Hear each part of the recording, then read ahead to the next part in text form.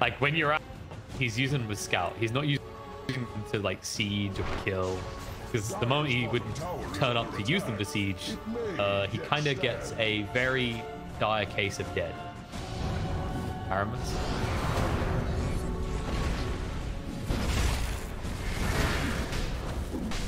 We're too busy talking about Seleri dying. That has been happening a lot.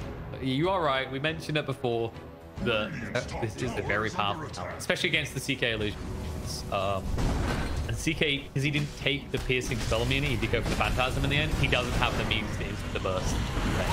Aramis, however, is a different matter. Boom is trying to save the day. He will scare away Duraccio, but not for very long because of that satanic. Tiny.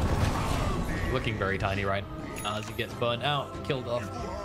Nope, that's still on cooldown. 100 seconds dead. They know this. And you already see Shad's doing the only thing now, which is trying to cut the wave. They are coming. He might get caught. He needs to be KB. If he tries to TP you out. Oh no. No. Are they going to get it? Okay. Interesting that Lil didn't commit another remnant there. I guess they like weren't confident they had narrowed down where he was. I'll take that.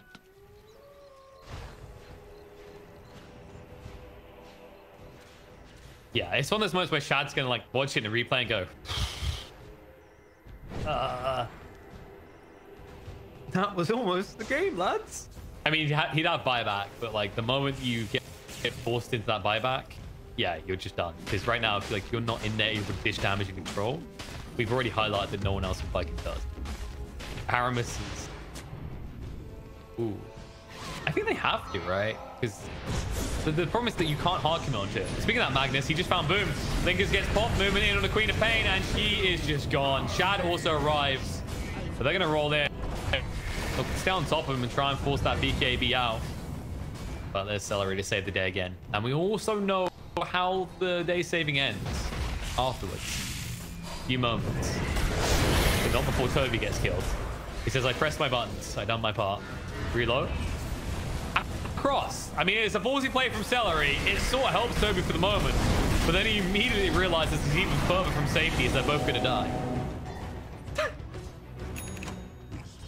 I mean, that was like a Brady player, right? I think even we for a moment went, wait, where did the Veno go? It's like, Seleri? But they don't want to use it. In Avalanche control, Sonic Wave, Duraccio, BKBs, and chases in. No Phantasm for 40 seconds. Shad being forced away by the overall right click though. Kesani, he's ready to throw out some stuns, but there's the Dark Ascension again. It came off cooldown. They'll jump straight on top of the Dragon Knight and burst him down. And Duraccio now in a world of trouble. No Phantasm for 30. This is enough time to potentially burst him down twice, but they need to be quick. The 5-second stun means they're going to get turned around on here. The buybacks do come out on the side of Hellraiser, look to re-engage. They are finally taking him down. They finally have a Spirit Vessel to work with, but Duraccio is sustaining through it all. He refuses to give over 1 life, let alone 2. They do break the Lincolns, so Quap needs to be a little bit careful, but not 2. There is a Magnus, but no RP. It's now coming off cooldown. If they bait them in, this could be big. Duraccio, he wants them to kill him, but they're ignoring him the whole time. He's going to start to hit him up now and force them on top of him. But now Phonic's nowhere nearby. There it is. BB RP straight in on top of them. And now they can't do anything. They've lost the Chaos Knight. They're going to try and burst through him. The buyback's going to come up. But now they'll have the forces to bring down the side of Viking. Buyback comes out for the Night Stalker. They're killing them off one by one and chasing in. And Duraccio with the Silver is chasing forward, looking for the next target. Not able to find it. Just finds the illusion. But now you can close out the game. There was no Veno for 110 seconds. You do commit a big buyback, but it's on a CK that took forever and a day to die last time. They want the Aegis to expire. Feeling its mortality. Radiant's middle tower is losing its foundation. Top tower has fallen. It seemed like there was a little bit of awkward coordination there, right? Like Phonic was backing away, and then the call came. He tried to get that. If he gets there a second sooner, that's the entirety of Viking wipe. Duraccio just still alive, and them in complete control.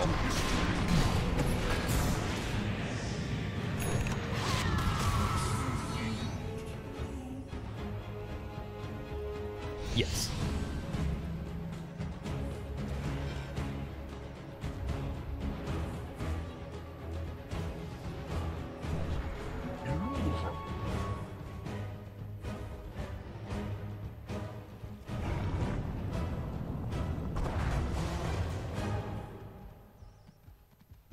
It's usually the discombobulation effect. They are a little bit split at times.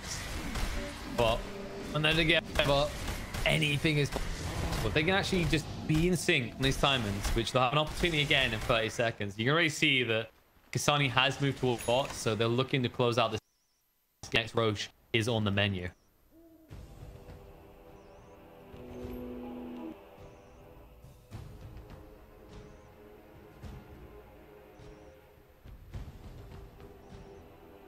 This is one of those moments you sit in silence, like the Viking. You want, because we're coming.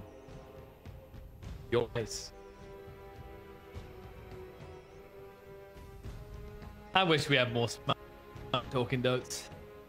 It's way too polite. Yeah, I did. Yeah, we're very shy people. Very humble. Whereas, have you ever? I reckon they could. I think Seleri would surprise me.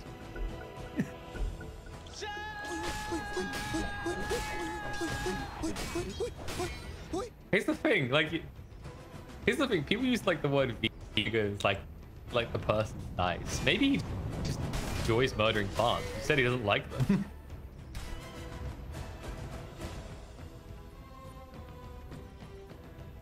There you go. Like he spells it incorrectly as an insult to Seleri. They will never be as good as he is. Moving in. They have found the CK. Not an easy target though. Stun out on the boom. Does force the BKB, but Phonic with the RP straight away sees the opportunity. And now with the Phantasm trying to get through, the Elm saves the day. They will be able to find Iron. Yeah, Sonic Wave does not change that. Tobi does get the Poison Nova out. They are going to tick down a little bit, but they have so much sustain here. You just need to get out. The roll through does connect on the boom. They'll pop the Lincolns and roll straight out. A little back across to a different target. Shad did go in. The BKB gets set bid. Duracio find up with his own. He'll back off for the moment because he realizes the bigger BKB being lost here is Shad.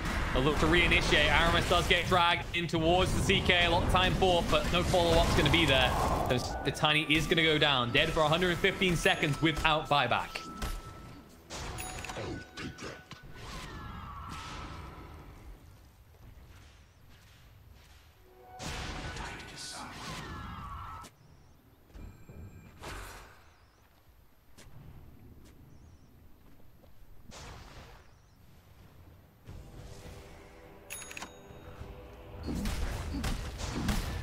Yeah, that kind of time old feeling of if they go to BKB and a Lincoln, I know I'm having a rough one. And I don't think we've ever really come up with a true one point. If I have to be able to BKB a Lincoln's and an Aeon disc, I think we're beyond that.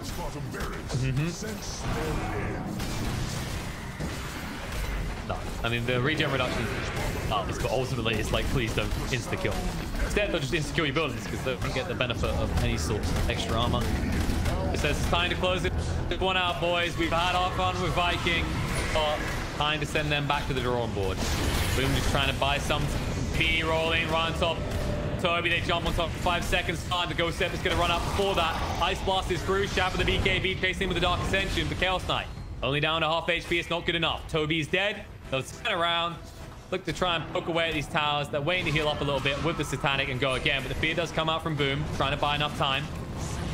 Duracio is getting low. They'll jump in straight away with the Abyss. Will force up to get him out. Wait, though. They're trying to chase through Sonic Wave to get him low. BKB from Phonic tries to steer away, but can't. He's brought down.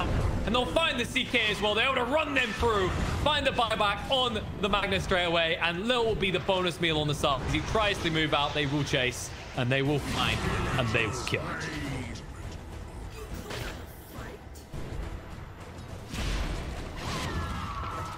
Participation ribbon, maybe?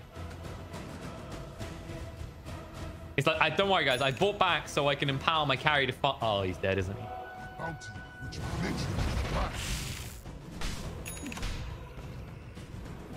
He just looks at the DK. Can you build a Manta so I feel like I'm playing with the Chaos Knight again? Can you just...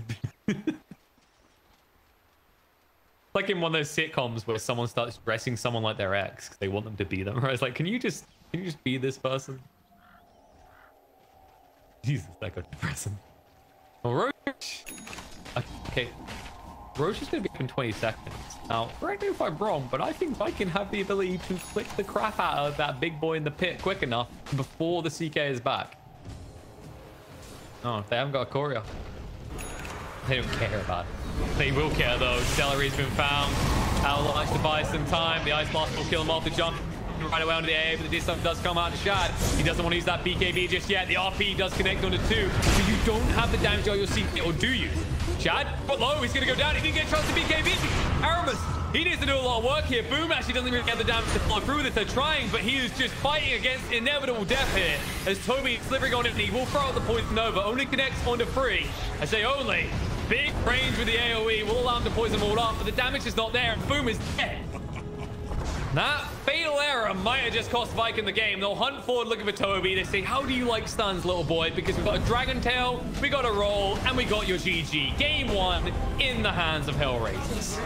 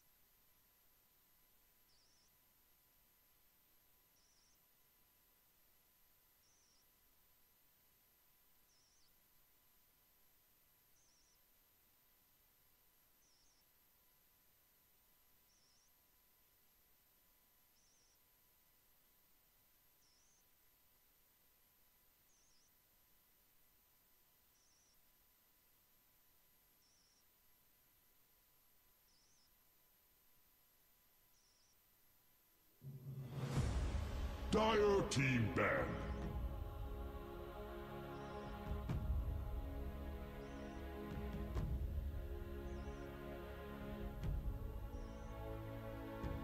Wait a sec, fucking.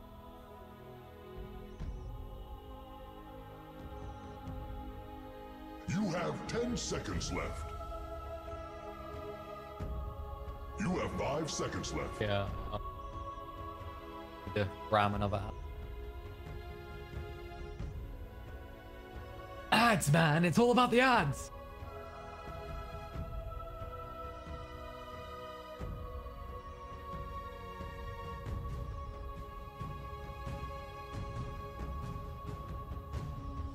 Ram out 60 seconds down the first. We've got a minute then.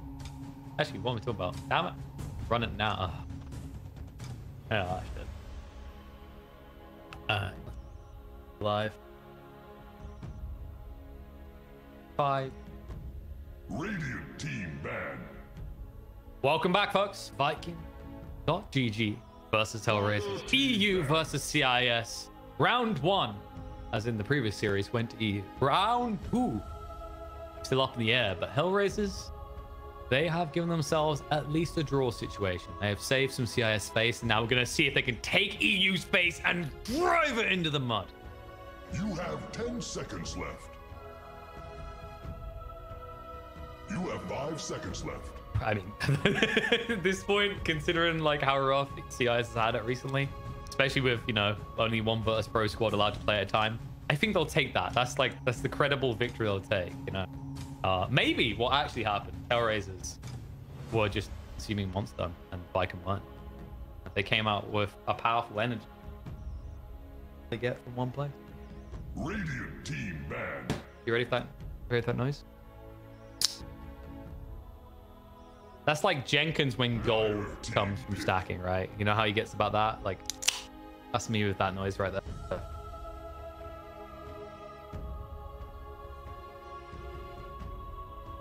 Whoa. Whoa. I'm afraid not, sir.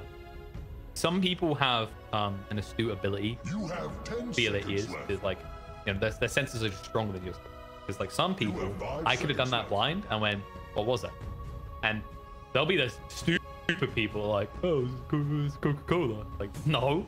Other people like, that was Monster Original. And then I'll open another one like, yeah, that's Mango Loco right there. I'll open another one like, that's one of the Javas, baby. That's the salt of caramel. Radiant team pick. There's a moment where it's just going to be a troll and it's just all not energy drink related at all. It's just like carbonated waters you've been opening the whole time. Oof. Dire team pick. Jeez. Enchantress. That's some harsh. What's my win? What's my upside here? You know, you give me. Deal. You had me a monster.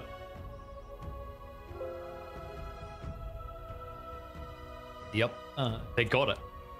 A classic when it's not banned because the IO has been banned instead. Oh my, how we could never. I feel like okay, that's the final time I do it. It's just there's something about this team, right? They don't change from those two heroes. Is it? Radiant team pick. Behold the horn of madness. It was an unusual game for Funnick. He done what he needed to, right? But I feel like, as I said before, you know, I'm like a bit of a Funnick fan at this point. Whenever you see him on mag, You have 10 seconds tends to like kick the crap out of his laning opponent have and then 5 seconds kick the left. crap out of the game.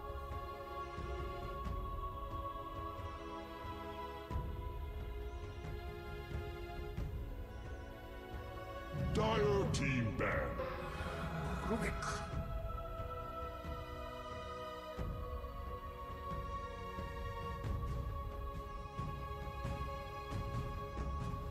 Yeah, it's also when you're up against. So I'm wondering if actually, like Rubik is not bad against these heroes, right? Because he gives you an instant way of interrupting Magnus. I'm wondering if they've got like some sort of weaker laner in mind for the off lane, because usually when you pick Rubik, like Rubik is kind of what Warlock used to be when you had all these Spectre picks, right? It's like this default, I can't lose the lane.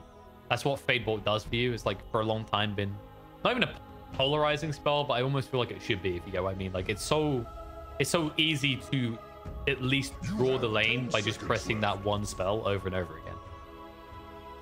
You have 5 seconds left.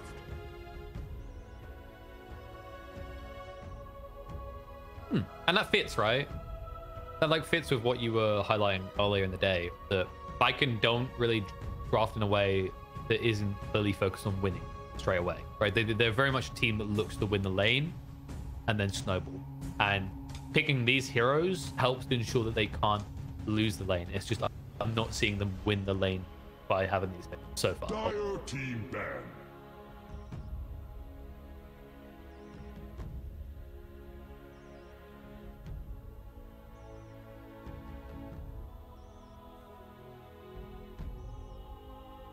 Radiant team ban. Pride.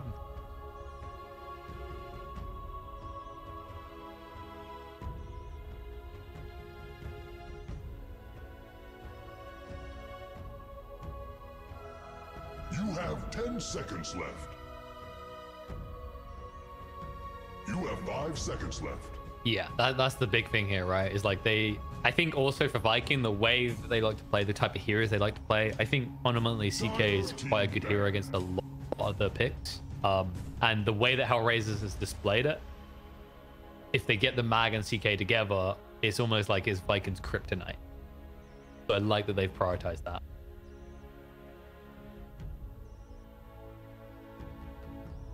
You have 10 seconds left. You have 5 seconds left. Radiant team ban.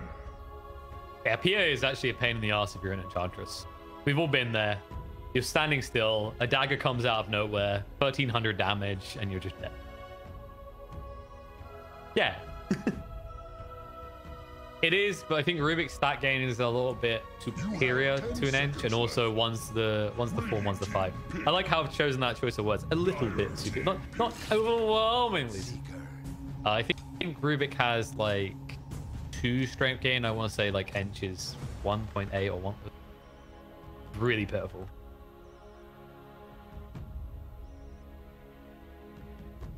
Smart, not strong. Yeah, 3.8 in game, but 1.7 strength gain. It's really low. And also your armor is low, right? So you're not like, that's another thing. 1.8 on Enchantress, 2.5 on Rubik. So at least you have the ability to take a few more hits. Also, this is a hero like Ench starts 4.17 armor, 3.8 Rubik, so they're basically the same.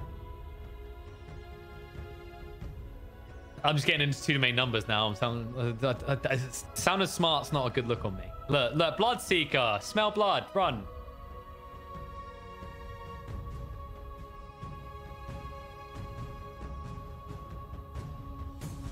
I think every team has to after what Zai demonstrated when Team Secret started running it.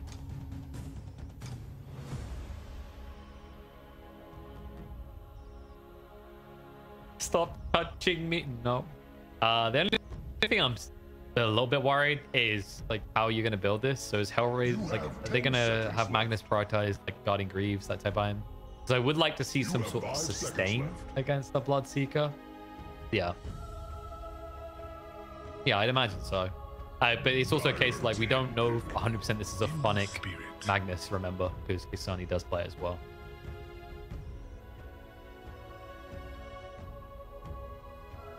Yes. I mean, ultimately, like, when you're playing support Wind Ranger, which is what I'm expecting this to be, you don't really play in the same way, right? So, like, with a core Wind Ranger, you get seen, you get ruptured, and, like, you should be seen because you're usually pushing waves away. A support Wind Ranger rushes a Blink Dagger and just kind of ambushes you all the time. That you might, like, still be able to play your game to an extent. Also, I think Bloodseeker has too many targets now. Like, you want the Mag removed from the fight because RP's a threat, but now also the Troll because, you know, you can basically make him kill himself with Battle Trance. You have 10 seconds left. You have 5 seconds Interesting that got through, actually, over the Lifestealer ban. Radiant team ban. Yeah. I think Troll's still such a potent pick. Like, there aren't many lanes that necessarily beat Troll. It all comes down to, I think a lot of popular offlaners are melee heroes for a start, and you have that miss chance on troll, so trading is easy. And also he has a disrupt. Oh.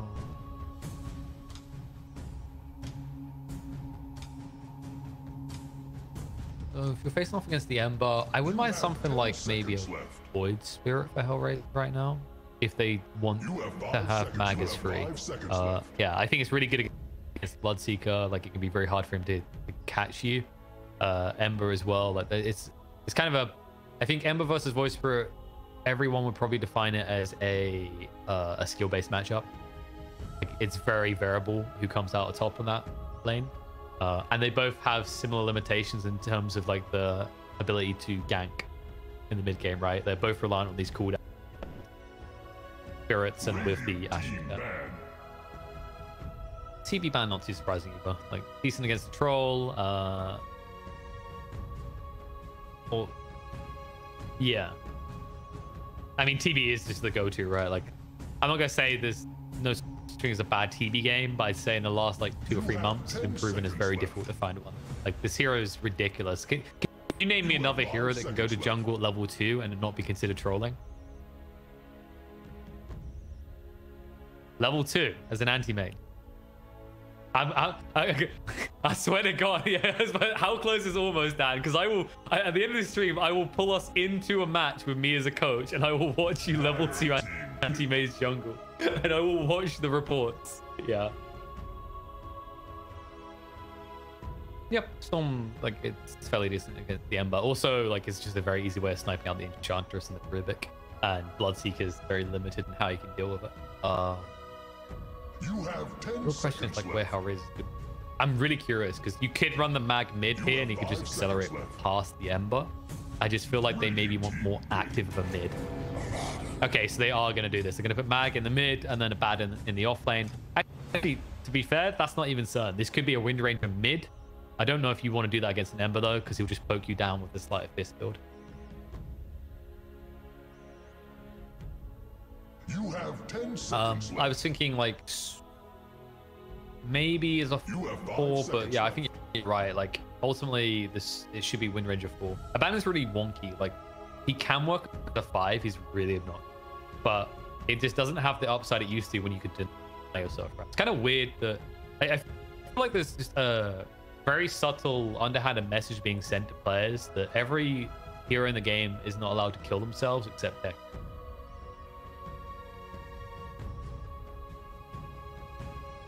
You don't really have a combo at all. You go face this void. Could go spec. Alright, they will. Be cool.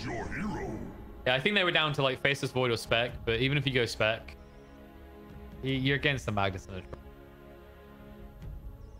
Ultimately, no. It's like, which way do you want to play? Like, if you're picking spec, you're assuming you're going to be ahead. Whereas Void's kind of like, you can get late game and you can chrono the troll and kill him. Right? Whereas a Spectre doesn't have that sort of control. I guess also Bloodseeker's Bloodright is pretty good in the early chronos.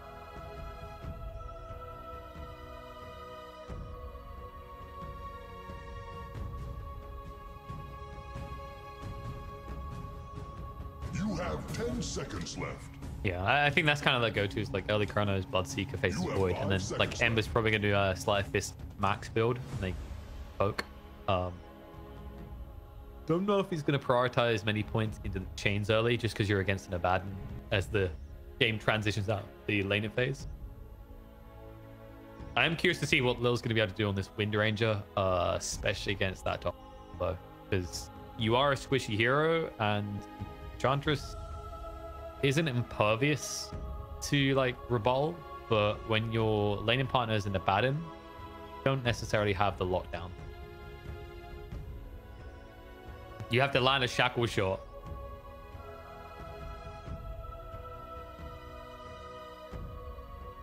Sure, but that's the thing, right? Like, you shackle shot him. Think how long shackle shot is, like 2 and then seconds. So in 2.6 seconds, even as a fast hero that Abaddon is, he has to move from creep to wherever the Enchantress is to start clicking. Even then, I think between those two, like it can get very volatile though. Like Lil does have the advantage of wind run, but Seleri has the advantage of, look, I have another creep, lol, I'll bet clap you dead.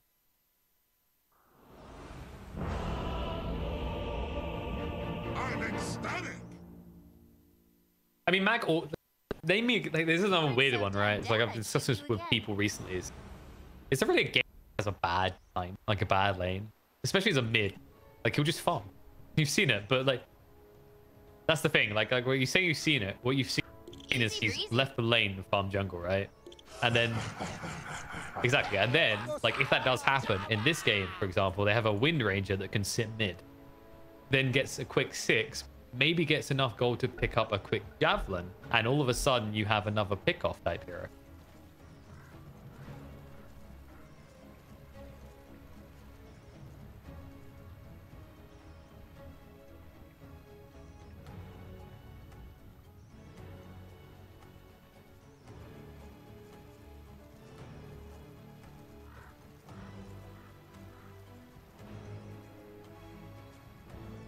All right, I'm a throw some your way because I feel like we're always going Viking.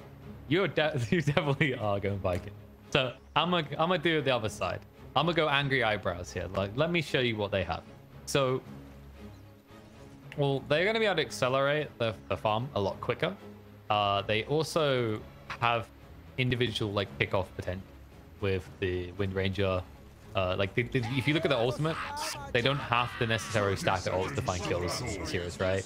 It's like I don't think the cooldowns are going to limit them, and that's something that Viking are going to be hurt by.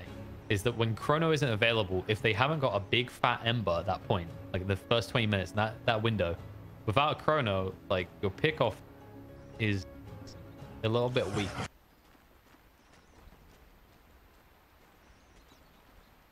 And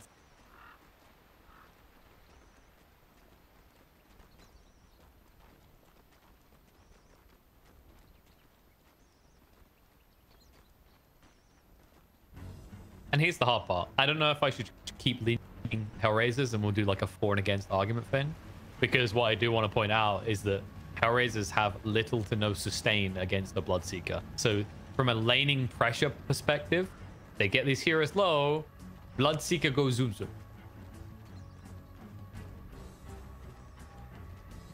Also, this top lane's damage output should be very limited because you're going to be zoned away by the Blood Rites and the Fable.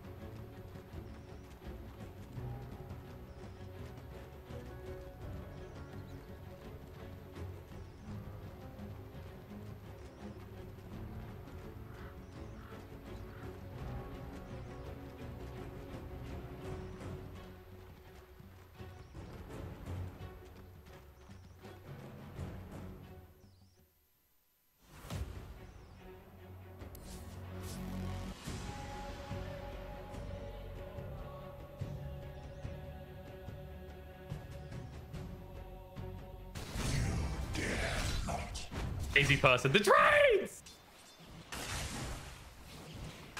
What can I say? There's too much pigeon analysis will do that to everyone.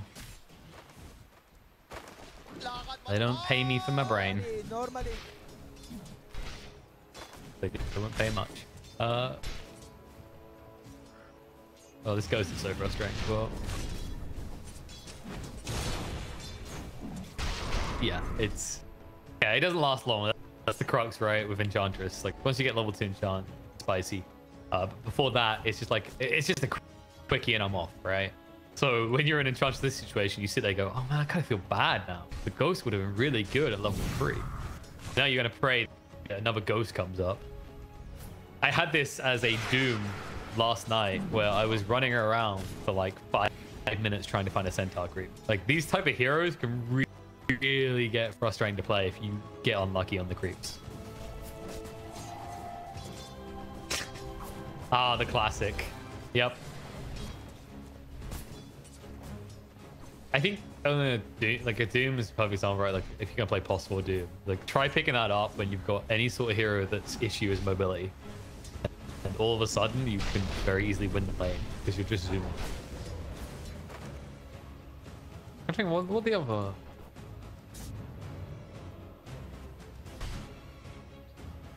Oh, yes. The Alpha Wolf is like always the gold standard, right? So when I was doing a lot of post-war Doom, when everyone was, it was like if you found that creep, GG, you kind of just won. It is the new version of, you remember the old like GG definition for Doom? As if I find the Satyr creep. If I find the one that Seleri has right now, GG, I win game. Then it changed. It's still pretty good, but like the crit wolf just surpassed because you started boots on a Doom and then you just ran him down. I agree, definitely for like an edge though. Any creep that has castables is better. Funix might be dead if, yeah, he has to. He had very far. If he didn't very far there, he would have got his board and killed. I seemed to identify that he needed. Oh god. I mean, you would have preferred the purge now that you see that there's a point and wind run from Lil, because then it's just like he tries to run away. Uh-oh, dead. You take. How's the mid lane looking? So far pretty even. A few more denies for Kasani. You kind of expect that though. Like you've just got the superior firepower of the Empower. Radiance bar has grown. And then you should farm better. And boom, like he has done what I was expecting. He's maxed out the flame guard. He does have a cheeky point in Searing Chains, but it's all about I need to be able to relatively keep up with the mag. If you go for like a sleight of fist max build, the only time you do that, yeah, because he's got bottle. He just wants to force the charge. And he's about to get 6 as well, so he'll be able to go back on a rem. But like the only time you max out sleight of fist is if you see a hero that can't fall back to jump. Right. So I'm gonna call him out because the only person I can think of recently done AA mid is like Dendi. If Dendi picked an AA and you're an Ember, you max out sleight of fist because you can't do anything else but sit on the way. RP looks like he's beat to 6. Skewer back under the tower. He said you were so happy here before boom. It won't be the first blood, but will be a kill. The first blood actually went to Duraccio in the top lane as there was a trick. Tobi. Oh. Nope, no mana. Can't throw out the axes.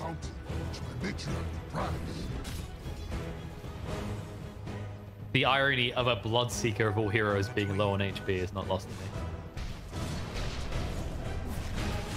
Oh, let's not get into that discussion of like mirror matchups. Oh, good lord. I think League even removed it because it was so dumb. I think there's maybe a very short phase where their ranked system had it. Or maybe I'm wrong with that. Oh yeah, that's very different. Oh god, don't get me started on the Overwatch rules. I feel like I have to like, honestly, I'd have to chug 50 of these cans and then headbutt the table before I can make sense of what they do. But let's not screw over my opportunities of one day maybe get hired by Blizzard, even though it's not gonna happen. Let's just say they made peculiar choices. They're busy watching the Heroes Storm tournaments. They make up. Staff members make up half of the 20 people watching that tournament. Oh boy, oh boy. I'm just kidding. They don't even believe in their scene. That's why they killed it. Oof. It was a bit. Remember that game was. So here's the. Okay, TED Talk. Like, we really do turn this into a podcast. It's fun. There's fun at Good Eye Bot. There's the part that isn't a podcast, but. Look at it like this, right? At the same time that Heroes of the Storm decided to want to be more competitive, Hearthstone decided to, like they literally, I think they probably said that the game was too serious and they wanted to be more casual. So imagine this: you have one game that is like really good as a casual beginner game. That's Heroes of the Storm. You could actually have the most players on a MOBA out of all the MOBAs because you have like ease of access, right? You're the entry MOBA. And then you have Hearthstone, which is like extremely competitive, fantastic competitive game. And then they start RNGifying it. They start introducing really dumb stuff to make it more casual. Is it me, or does it feel like the project leads for those projects walked into the wrong meetings? Well, I think the Hearthstone guy walked into the Heroes of the Storm one. The Heroes of the Storm one walked into Hearth, and it was like one went, game needs to be more competitive, and the other one went, game needs to be more casual. And everyone in the room just went, I don't know why he's doing this, but he is our boss. Dire's top tower is under attack. It fights for its life. That is what that's what the very crap, terrible, like middle-aged and didn't adapt to the world product managers do. Yes. Because product managers, like, sometimes they're almost like salespeople sometimes. They're trying to represent what the client wants, right? That's too much nerdy talk. That's not even fun memification of mocking now. Now we're getting corporate. We'll be a kill. Baden, I mean, this is the second time where I'm gonna say it. Like, Funnick is not having a good game. The difference in this one is he has to have a good game. Like, last time you're a mag, right? Like, last time you're like an RP and you're scary. This game, oh, I pressed borrow time, don't touch me. 10 seconds later. Why am I dead? Like, you've got the dispel, don't get me wrong. But I don't know if you know this, Dan, but dispels don't work very well against Chrono. No, one day, maybe. Notice I call them dispels because I use Dota language, not cleansers.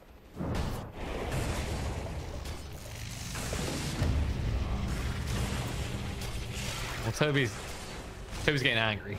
Yeah. See, look, Tobi has a cleanse. He tried to cleanse Disruptor with all his HP and failed. See how that could be misused?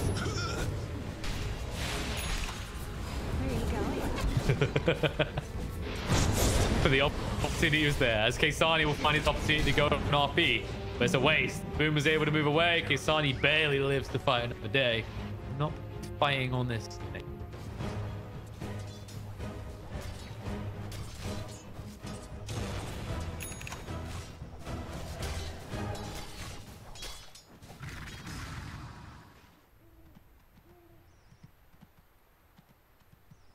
Sure. Yeah, I think it's like what it comes down to is like we discussed on Mag before. We've discussed them all day with like certain heroes that simplify or complicate or make easy or whatever. The thing about Magnus is while there is opportunity for like high skill plays and it is a complicated hero at times, I say at times for a good reason. Because when you break down this hero, it simplifies your game a lot. Like Troll has a free battlefield, right? It's why it's been a pretty dominant victor pick in like tier 2 and tier 3 games. So like Lil gets blocked. Now with that tower, they're gonna look. The catball rather gonna look at that tower. Kisani is like, I will walk them. No, he will live. Or will he? Oh, the rocks. The rock spam with a little bit over the top. And she built more than she could shoot. And when Funnick arrive and they need to retreat. So they didn't even finish the tower. The catapult should do the rest of the work. Nope, denied. Half the goal. Oh. You're actually a man. You're actually a flick. You're actually a root. Oh, good lord. You know, meanwhile, Shad is like, could have chronoed, but would have done nothing because we don't have a combo. This is that window we were talking about. Like you mentioned, like you can see Viking pulling ahead. This is like do or die moment. Hellraisers can start like pressuring. I think if they do, this map could get very tiny for Viking very quick.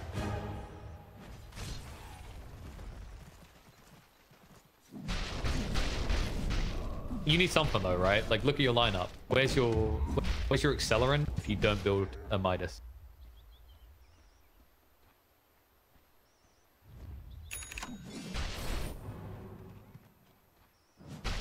Definitely. I don't think you often pick faces where to be a fight core, right? Like we talk about these combos, but they're usually weak combos these days. They're like padded for when you come online. So like think Jakira, right? You have a macro power with the Chrono. It's good. That is all that we said. It's good. Vaden is looking like a sad boy. You know, Funnick was starting to have a good game, wasn't he? When he left this lane, just when he comes back, there is no hope. Dire's top tower is feeling its mortality. Instead, he just looks like the type of hero that would sing "Cut My Life into Pieces" over and over again. He's gonna pull that hood. There you go. He's gonna pull the hood further over him and just get a little bit darker and a little bit more sorrowful. Dire's bottom tower is under attack. There's there's that. It's a set that I think. No, it's not that sort. It's from. It's like a very in sort kind of a Japanese. But it makes him look really kind of emo-y as well. He's got a weird haircut. Can't remember the name of it now. But like, yeah, even his cosmetics, is my point, is supporting this idea. Not that we're categorizing people into like appearance and what they are. Because if we were doing that, then like we'd look at Dyrachyo and go, look, yeah. Got him. I'm sorry, guys. There is one or two trolls in there. Dire's top tower is under attack. Trolls get a bad rap, really. Yeah, they're not bad people. Dire's top tower is under attack. I mean, like, how do you define people? What is life. people? Radiant's bottom tower is under attack. Oh. Oh. The Dire have fortified their growth. Have you? When was the last time you went under a bridge? Excuse me. Like that's kobolds. You don't even know what species you're talking about or stereotyping against right now. Yeah, but they live under bridges usually, or in swamps. Radiant's middle tower is under attack. It will fall like a ripe apple. Radiant's middle tower. Nice. Came back to that again. Simple, crisp. It's like we went on we strolled down the trail of improv, and now we've arrived back. And let me give you my tuned analysis. Viking good.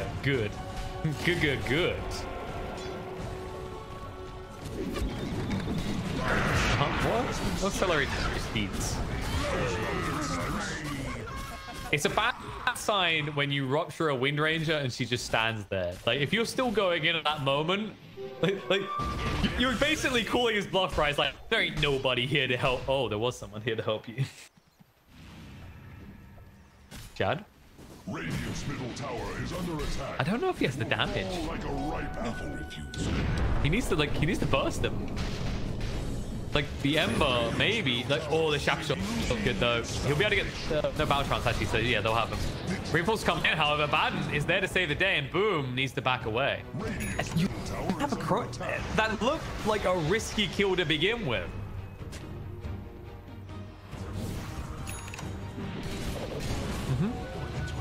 And it has a raindrop as well. Like think of it like this, right? If you're Viking and you get that kill, what's your immediate play after that? Because I don't think you're strong enough to Roche. The creep wave's pushed out. Yes. Exactly. But notice how hard a kill it is, and you had to use your big ultimate to eat front. Oh. Oh. This is how you use your ultimate. Admittedly, they have a few more, but this is how you use your ultimates. I mean, they pinged Dyrachyo out now, but they don't have a chrono this time, and he has battle trance again. TP out. Side no! Oh, look what we found. 3 heroes versus 1. Who will win? It is a troll. He is ruptured. All right. Yep. I think if he's okay right now. Shad needs to be careful with the roots. Uh-oh. They switch targets well, but the mischance is going to come into effect. It's going to work well enough. The power shot doesn't really help, and it looks like Dyrachyo is going to die. I mean, that's risky. No. And it's the outpost, right? Radiant's bottom tower is under attack. Yeah, and the other thing is they have an outpost TP2, right? So they can't get more than 1 hero there quickly. And as long as a Baden is showing, you're confident to keep going. That actually sounds like saying. The only problem is, like, you do get this kill. I think it evens out because you failed with the chrono, right? So now you know you're not getting an objective, but it's almost like you got a partial refund on something you broke.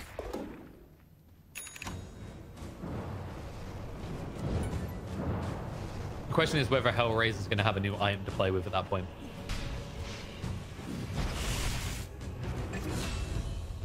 And speaking of fine, Disruptor in the bot lane gets found. Abaddon as well. Yes, this is the easy life. Just press R and heal up. Top tower is under attack. I mean, I'd advise that. Because if he pressed it sooner, he would have looked a bit more healthy. They don't have RP either, so they don't want to fight. Wind Ranger in a bit of trouble. Just testing his blink dagger, it's fine. I think they thought the Ember was going to put a Remnant in there, which would have been very ballsy of him to begin with. But they get some space. Shad now has that BKB, by the way. The only problem is Troll is really close to this Basher. And if you think of that last engagement attempt top, like imagine that again with Viking's new items and now Duracio's Basher complete. Deceptive rune of invisibility. Like the only limitation that stopped him is he did not get a single root. Well, if you have a chance for either root or bash, and the root is going to force out BKB, you still have this bash with a higher chance than root. Basically, folks, bash are real good.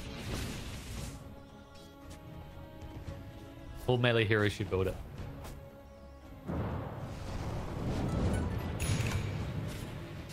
Need to get the disruptor.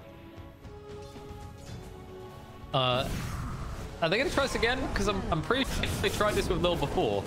Oh, they actually baited him well. That's much better. However, reinforce coming in. RP now, this turnaround opportunity. Ratchet goes.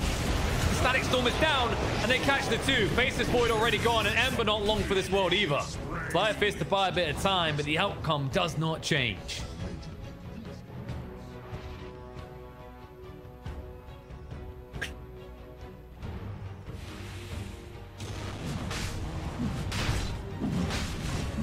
All right, it's...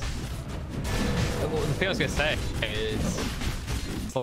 is it me, or did they just bait themselves the exact same? Like, I know bait is on later today, but I think we just saw them here because they've done it again in the same exact location. They did actually just find a casual pickup onto the disruptor, and apparently Tobi really wants to die. See, this is the problem with being a Bloodseeker. You feel so goddamn fast. Root jump in, Duracio's just trying to finish this off, but the skew across to control Boom. Who's gonna get the hands on it? Aegis gets picked up by Chessie. Boom will just have to move away with his final remnant. He does need to be a little bit careful. Ideal, they did want to have that Aegis on the troll, but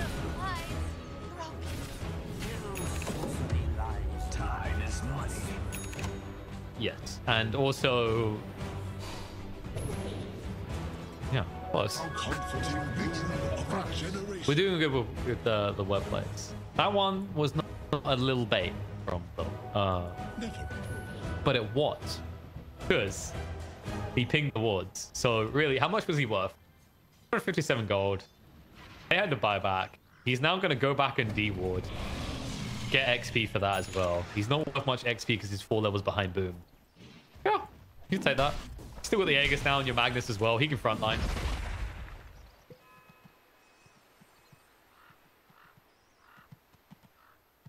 He didn't get a chance. He was up, yeah, he's RP'd, and then he, like, the M lasted a second long because they basically prioritized the Void. Like, if they'd done it the other way around, then Faceless Void just took BKB. This man cannot BKB though. He also try and buy some time, but it won't be enough. That's the dieback as well. I mean, Boom is, like, look at his item choice. He actually needs a BKB, but even then, he could easily get caught out by an RP or a bash. Like, this Ember game has completely fallen apart. This is the volatility. You fail twice, and then a Magnus lineup not only kills you, but keeps on farming. They're wasting a lot of time chasing Seleri. If he finds this Corey, I swear to God. Okay, he's gonna eventually go down, you'd think, but nope. So I can't help but feel that time would have been better spent approaching a tower right now. Like the tier 1 maybe. Radiant's middle tower is under attack. It will fall like a Radiant's middle tower has collapsed. Yeah, it's just a case like how you're efficient using your time, right? Like, just because you can go later doesn't mean you want to. We really see players harp on about how dangerous and unexpected late game Dota is. You don't want to go there against the Faceless Void anyway.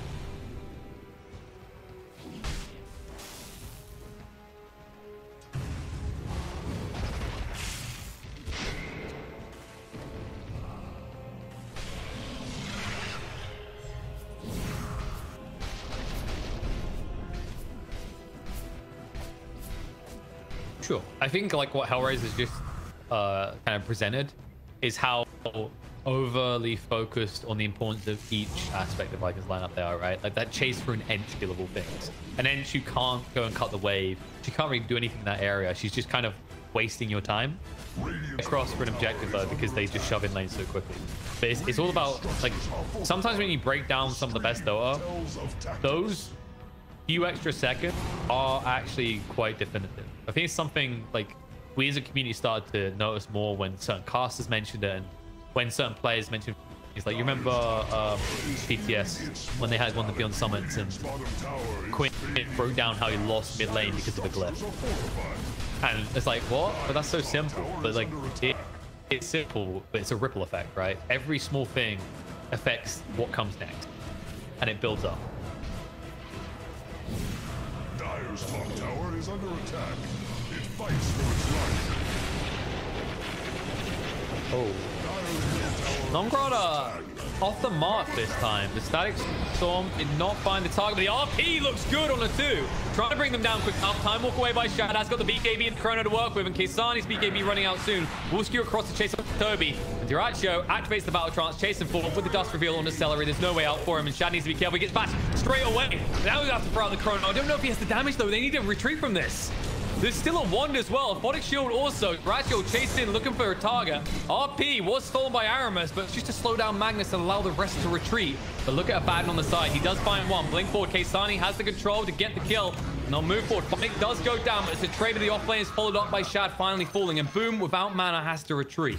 On the side, however, they will find the final cherry on top of the cake as they do eliminate the Rubik. Ratio gets just a little bit richer.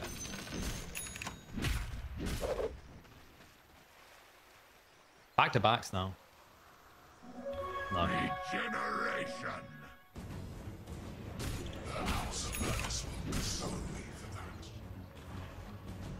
Yeah, and this kill isn't gonna get easier, right? Because he already had the Reaver. He's gonna have to panic.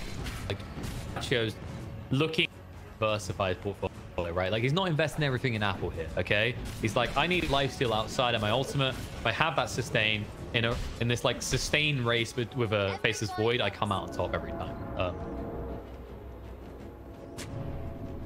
And I am just a little bit concerned that unless you like, I think if you're Viking now, you need pick off after pick off, right? You need to flip kill to kill.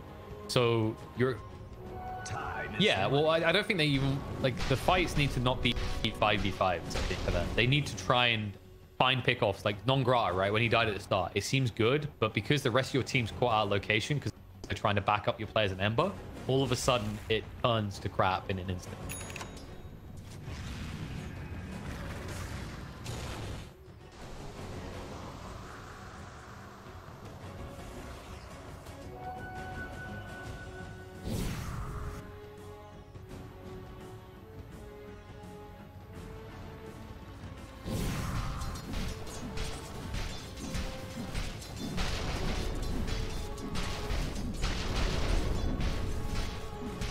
Yeah, like they're not wrong about this disruptor and his importance, but his importance is to the Ember, right? He's ruining Boom's game. The ones that are ruining Faceless Void's game are totally different targets, and you have to weigh up like whether eliminating that target and the effort it's maybe going to take is worth it to allow Boom to play his game. Like, how much damage is he contributing to his fights? Because I feel like right now, Tobi's contributing more to the fights than Boom's able to. And Lil's going to contribute. He just got his Blink Dagger, and they're going to make a smoke play with it. If they find Void, he's just going to evaporate. Looks like they know. Yeah, if I can... Well, they saw the mag. Like, I think they saw the mag moving across around mid, maybe. But exactly. Yeah, if Tobi, like, I think their logic is if Tobi hasn't been jumped bot, they must be top, right? If Boom hasn't seen them farm in their camp, they're very obviously at our camp. And if you look at the vision game from Hellraisers, they have clearly staked their priority. Like, this sector of the map is of utmost importance. They know that the second Roche is the one that will allow them to break Viking's base. But the MKB is now complete on Shad. So if you are Viking, you want a Chrono into a Roche situation. So you won't look to make a play for at least 20 seconds more because you know that it can't spawn for at least that amount of time. Oh. They pinged him. I don't think you can enter on the troll though. Supream to try and remove him from the fight a little bit. Lil brought down to half HP, so goddamn squishy right now. Shackle shot is out to Seleri, but they find the kill in the wing range, and all of a sudden Hellraiser need to retreat. Grotto look to TP away, will be successful. That means he's leaving someone behind. Dyrachyo is going to need help. Kisani still has the RP though. And there's the battle chance. Dump in. No, the chrono catches on the Kisani mid-animation on the RP, and they will be able to bring down the troll, but they need to cut him out for the moment. Tobi trying to move away. First hit bash. Glimmer Cape, so he can retreat. And Dyrachyo, he has the right idea. He sees creeps, he hits creeps. This is one of those situations where a lot of boss want to do that. Moving in. Shad trying to do the damage to bring him down. Will be able to do so. And all of a sudden, it was a clutch moment. Kisani not able to get that RP off. And that should mean decisive victory in this fight for Viking. If you hang around as the side of Hellraiser, this is going to backfire quickly without your troll. Oh, Static Storm down. Catches on to 2. It's just a retreating Static Storm, though. They can't afford this. Kisani being stopped from RPing the entire time. Boom. Looking to move away. Able to do so. Banner's going to be brought down. Now the focus fire. The shackle shot doesn't land on the boom. Glimmer Cape to get him away, but there's a dust. RP. No! Boom! He dodges it perfectly, and all of a sudden, Kisani's the one that needs to run away. Tobi says, hello, I might not hit hard, but I move fast, I give vision, and I will allow Shad to kill you off. Funnick, his buyback will be for nothing. In fact, he will just get another death added on to that 6th death score, as he will be the final casualty as Hellraisers get team wiped, and this game completely flips on its back.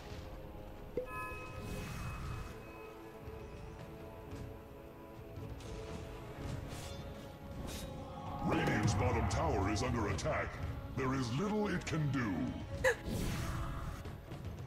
I mean, both dodge and everything. The Vikings should rename themselves Viking and Ninjas right now, because these reflexes on these boys.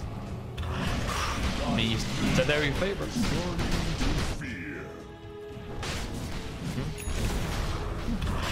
Also, Seleri, right? Seleri doesn't care if Lil's removed, because the troll doesn't want to take the time, neither does the Magnus. So the only one who's really eliminating this is Lil.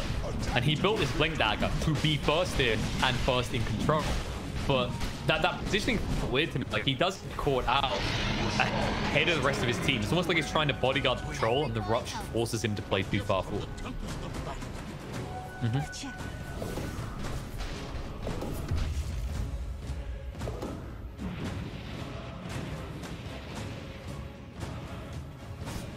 Now things in this game begin to look a little asynchronous as Viking are beginning to look in control. Hellraisers, they do still have this formidable 2 right clickers in their lineup, but Viking, they're getting to this stage where this 1 right clicker might just be enough. Still a hard kill. That's something we always have to keep in mind. But it's not an impossible one anymore.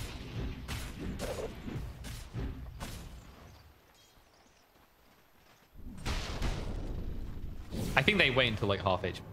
I've heard. Radiant's middle tower is under attack.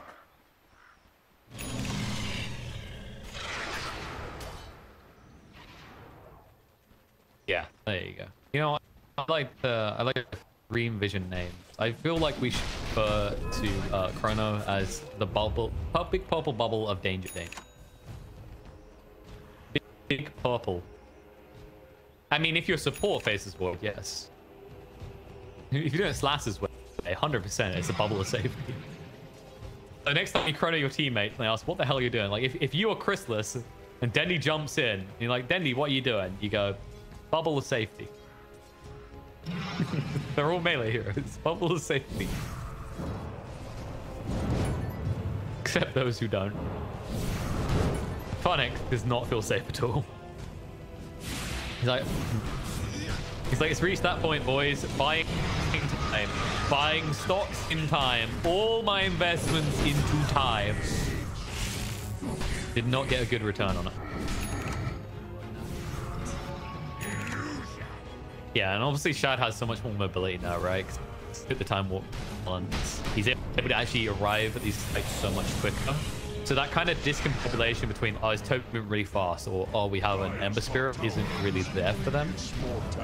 Which is like, because it just means that the initiation is in sync. Dire's top tower has been lost to war. Good in sync, not just.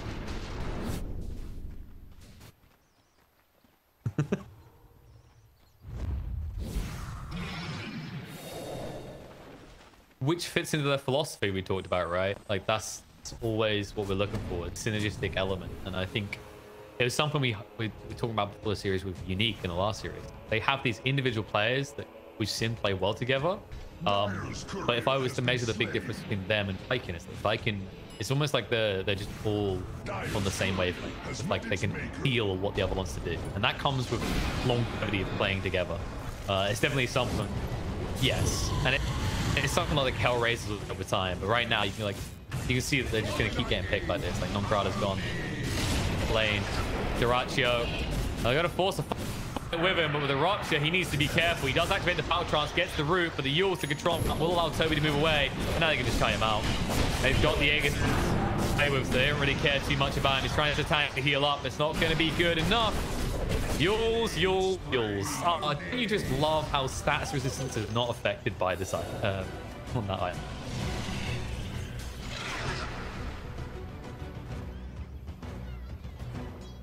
It's a rough one because of this game. Like, I think for so long Trolls played on this premise that I'm not killable, and we already said that doesn't remain true anymore. Like, believe it or not, the Bloodseeker is the one that will ensure his kill every time because Rupture is able to drag his health below the threshold. Kisani.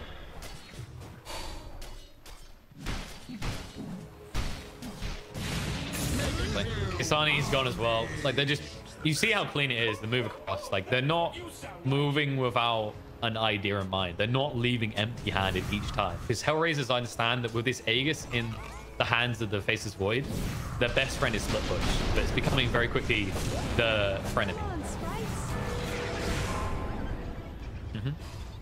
Rubik.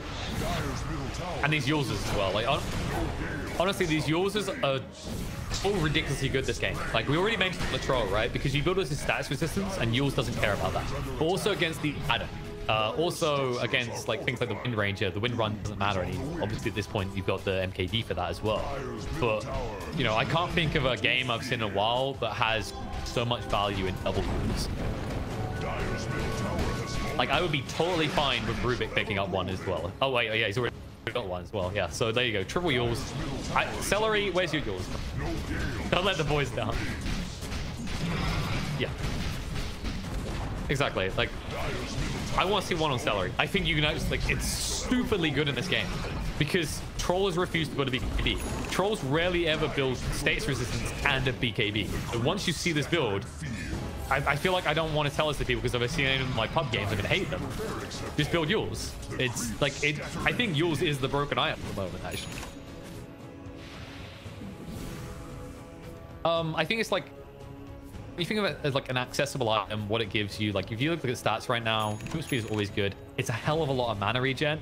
Like, it helps heroes that have issues in that role. I think that's why it's so good on Bloodseeker offlane. And it obviously is free, right? But it's the only time where I feel seeing Yules is when you're against the Void Spirit, right? Because it's free setup. Like, if you're using it defensive, you're setting up for the Void Spirit to kill you. Or heroes like Underlord as well.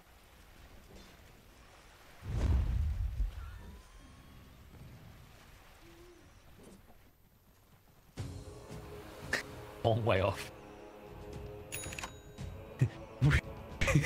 We haven't seen the Van score confidence. He hasn't queued it up yet. He's just got centuries for days is the plan. That boy has confidence. He was like, I'm a spirit, like, it was a spirit breaker thing. He's like, I'm a Bunags. Hey, it's a good item on that hero if you can get it. Same with the Disruptor, but Pipe Dream, my favorite, Pipe Dream. He's at least got his Philosopher stuff. I'll have some.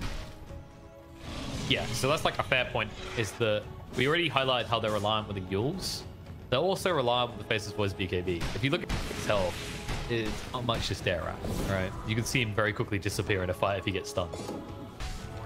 Like, actually, for example, if he got Shackle Shard, 3.8 second duration, he's dead. I think he'd honestly be there for the troll on top.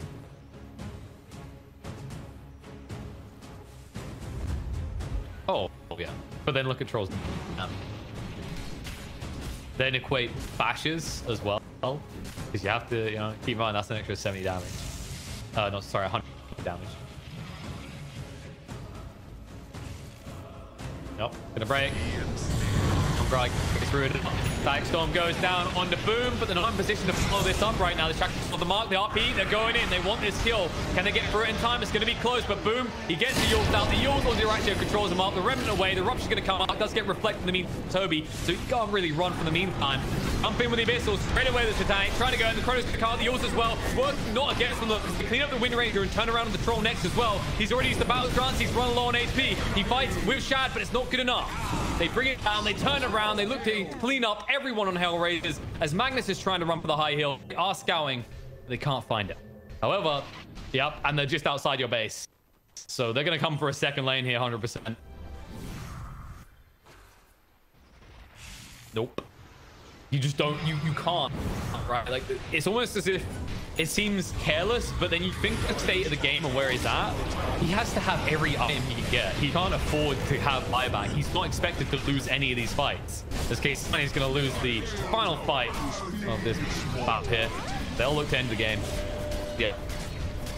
1-1 apiece between Viking and Hellraiser. So Viking, they're keeping it cool with a 1 score at the end of their first day participation. Hellraisers, signs a lot, but I mean, I don't know about you. I felt like as this game went on, usually you're used to saying like mag plus whatever. There's 2 right-click carries, right? They're both going to do a lot of work.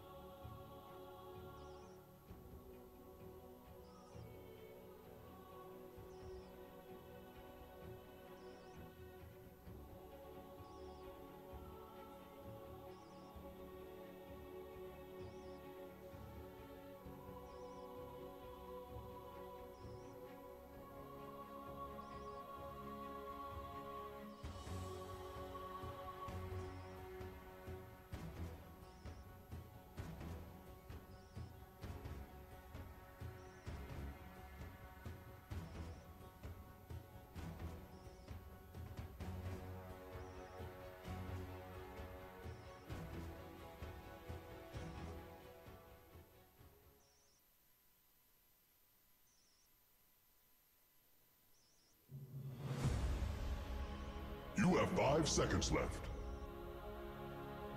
5 seconds. Radiant team ban. Read. Turn back. You ready?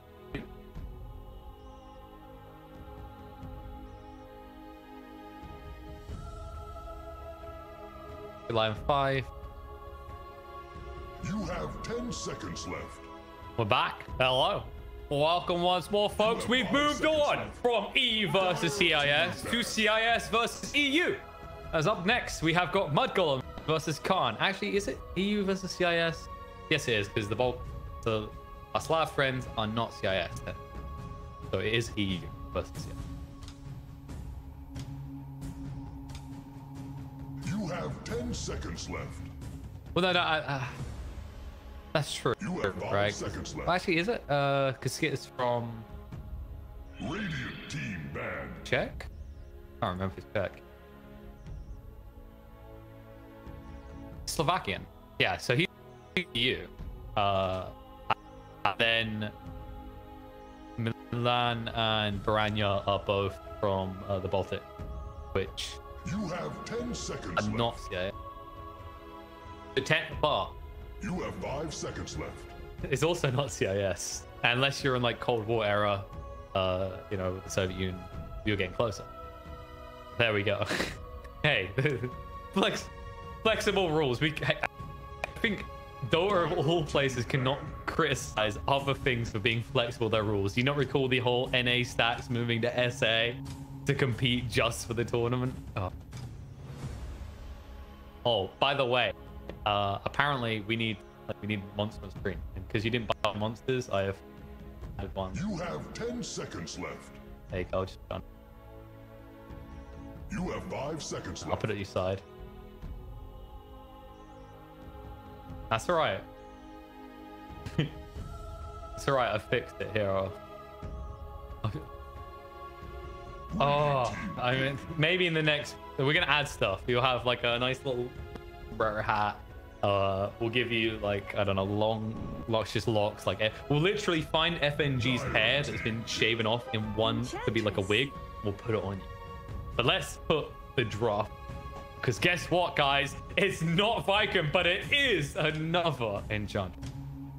Wow, what a deep and innovative and different every game pack meta we have found ourselves. You have 10 seconds left. You have 5 seconds left.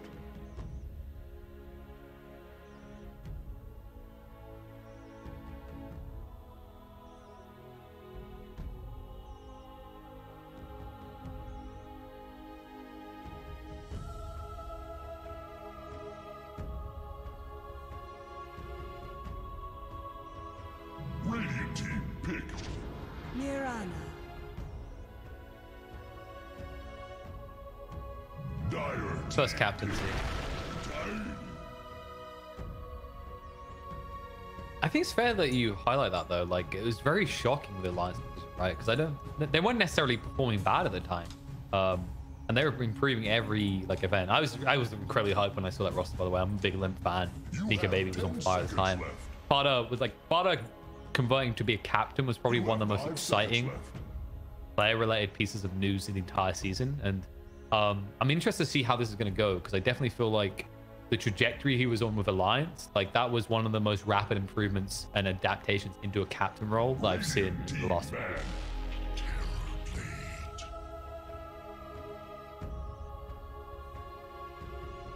Exactly.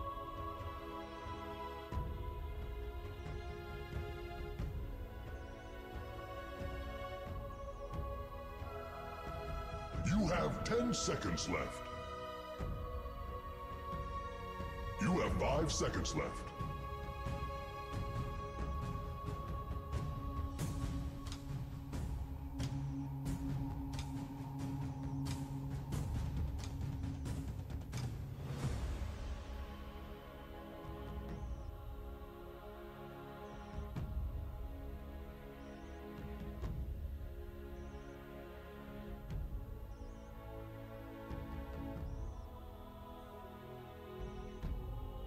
Well, don't rule out last place at TI. It's a great way to begin a casting career.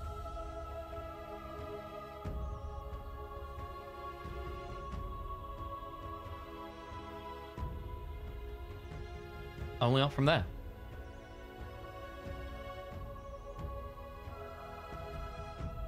You know what it is, right? It's the... You always got to have, like, that perspective, right? So, like, I can always build my confidence around, like, my Dota ability by saying... I'm not saying I'm as good as Arteezy, but I have won as many TIs as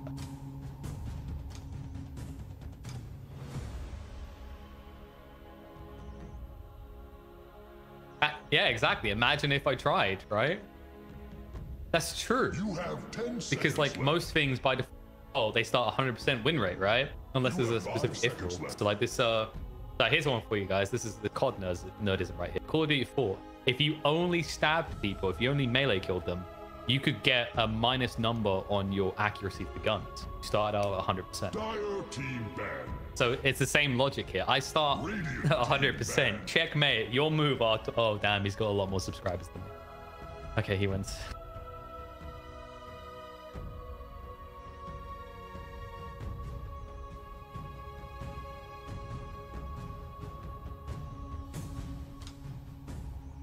You have 10 seconds left. It grounds the draft. Like, I've seen some teams really kind of hammer in this approach where, like, your opening phase, you just get your carry, right? Because then you, like, this is our win condition. How do we enable this win condition? And I believe they were picking a lot of... that was with Naive. I don't know if this is Naive because one or two people in here have different names. I'm assuming this is still Naive, that, which would make a lot of sense. You have 5 seconds left. On the most recent patch, right? Dire team pick.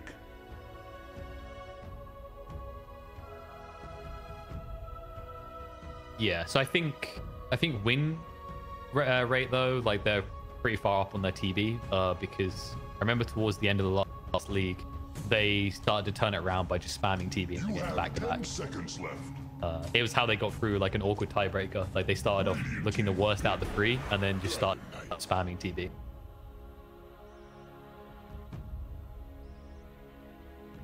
Interesting. I mean, like, yes, you are vulnerable to start with, right? But you can easily get to like a break-even point where you won't be insta-killed, and that means that then a Tiny with full HP is standing in front of a 10% HP Terrorblade gun. Oh no. I know how this one ends. Dire team pick.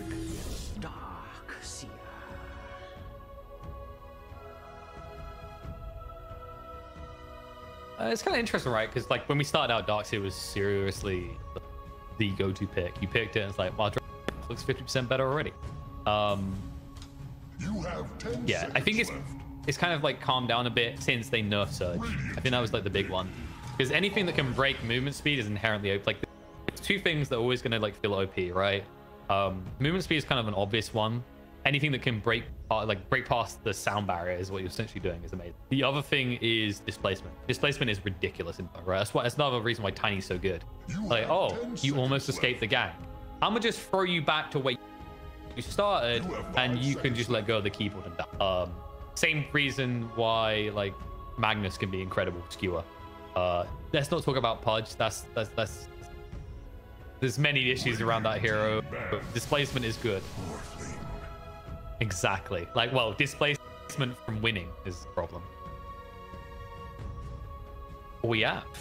And in this matchup, historically, I think usually Morph takes it a little bit in previous patches. I just feel like in the current patch, I do like TB a bit more. I think... You have 5 seconds left. That is true. You haven't got like a definitive need to go for the Mirana though, because you know what you do have: Metamorphosis. How about we just like, isn't it great when you draft a morph against a hero that's real ultimate isn't on the ultimate button? Like, the best way I can compare is like, imagine if DK's like ultimate wasn't the ultimate button, right? And you're a morph, you're like, oh my god. So I think in that regard, I still think, yeah, so like you do have that flex. It's a pretty good one with Mirana as well because you have stun and stun. I think on the Morphling thing, I think it has started to shift back into Morphling's favor again because of that metamorphosis interaction we talked about. But TB is definitely up on previous patches in terms of winning against this hero. And they have an Oracle as well. Like I wouldn't rule out Khan right now because they have a really powerful save right now, whereas mudgolems don't. Yeah, because like I mean the classic is, oh, he's shotgunning someone. I'ma just go ahead and give them 100% magic resistance. Pause.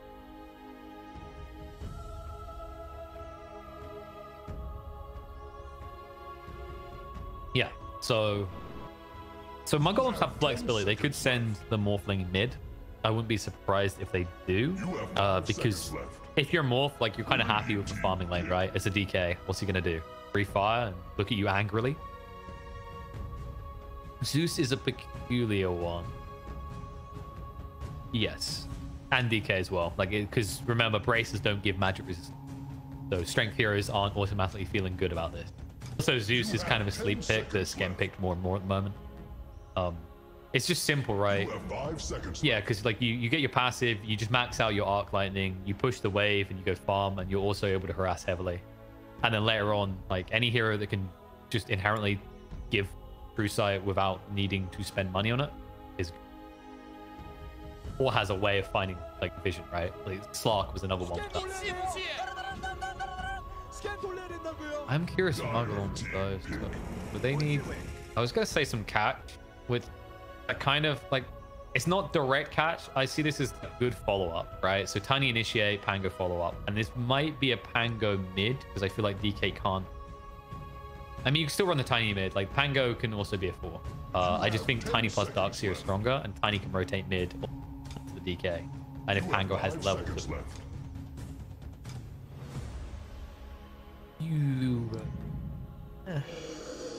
that's better because they've got to save. Like the lean is not a bad idea, but if you compare these two, like DP is more survivable, right? And you get more value out of false promising. If you have to false promise a Lina as J4 in this game, you just kind of look at your ultimate and go, what have I done? Because there's a lot of catch on mudgolems. They've got the Pangolier, they've got this Morphin, they've got this Tiny. Like Death Prophet will build a Yules, use it defensively, and heal up while using it defensively.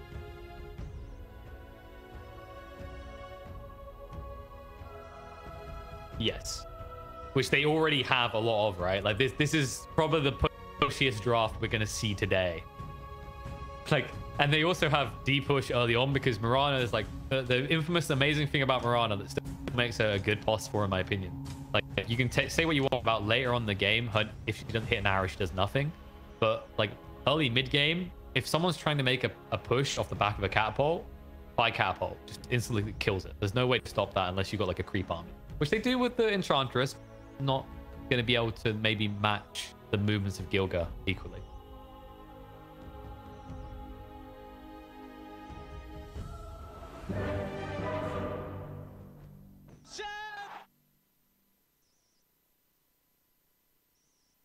Rock'em sock'em.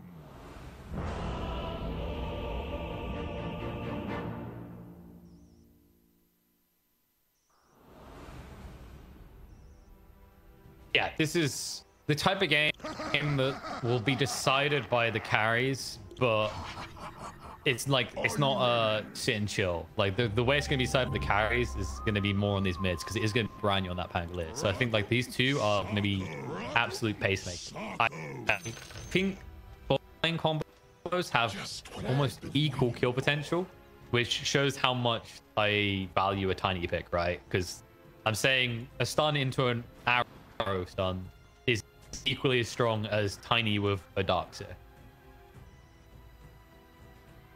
Tiny's OP, folks. Pick it. Like, honestly, there's a few heroes that people will always reference for, like, MMR boosting. So, like, a big one at the moment is if you want to choose your games, pick Arc Warden, right? Learn Arc Warden well. Which is especially true in pub games because they go on longer than they should. I still believe in Void Spirit. Like, if you pick it in the mid, it's ridiculous. And if it gets countered, just fall back to a support role or something. Tiny is definitely like one of the kings right now. Tiny is what Doom was half a year ago. Like, you pick it in the pos 4 and you just do everything.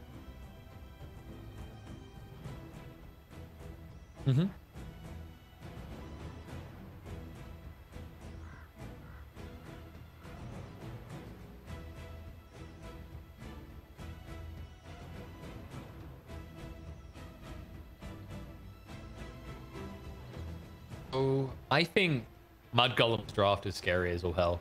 Like, now that I've sat and thought about it for a moment. Like, you have initiation, you have full-up initiation, right? You have counter initiation from the Dark Seer. More importantly about that Dark Seer, you know we already mentioned that morph into TB and metamorph, which is like morph into morph. Nice. It's not just that. It's you've got a Dark Seer to surge you in.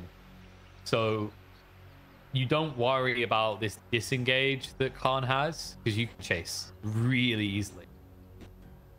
So for me, I think you're right in that Khan maybe has some pop off in lane through like the Dark Knight plus Mirana. Maybe DP gets a good start. But I think more than that, they have to have a good start.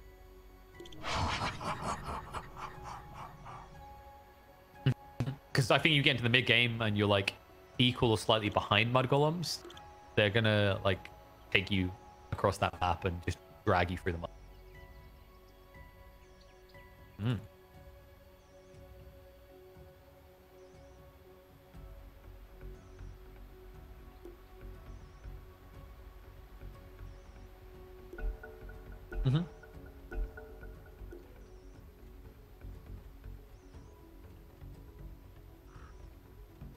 Rolling out.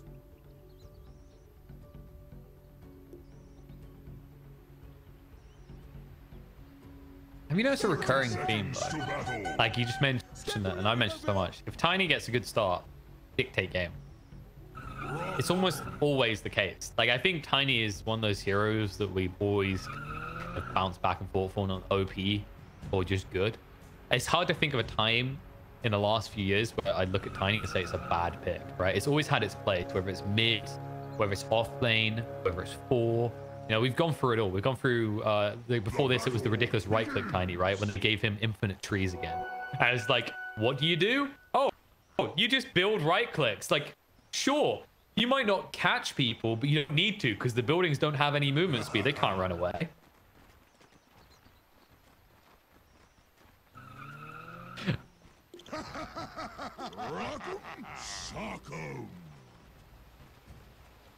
Yeah, then tankiness is key. Exactly.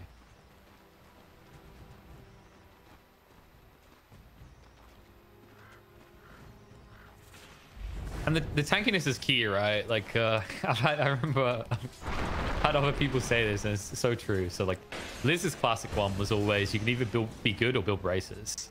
And he always follow up with, he built a lot of braces. But the other one is, like, just pick, like, you can either be good or you can just pick bulky heroes. Because like, when you break down, and this is something I love Jenkins for, like, you know, he loved talking about this, is HP as a resource.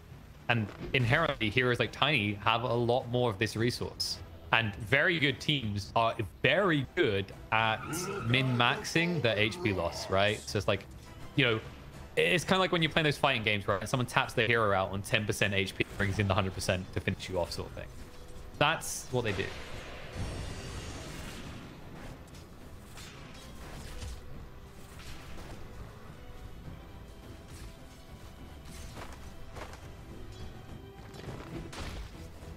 Yeah, and to reference someone from the last series is like for a different playstyle is like this hero is very flexible and like me played because Bill, I'll always remember, like he plays this very savior type Tiny, right? His play focused not around just initially getting a kill, he'll save a life alongside it, right? And Tiny is such a flexible 4 in the way you can play it because you can go with cheesy toss backs. You can also be almost like a Tusk with a blink dagger. I'm going to blink in and save the day for a hero out, sort of. Yeah.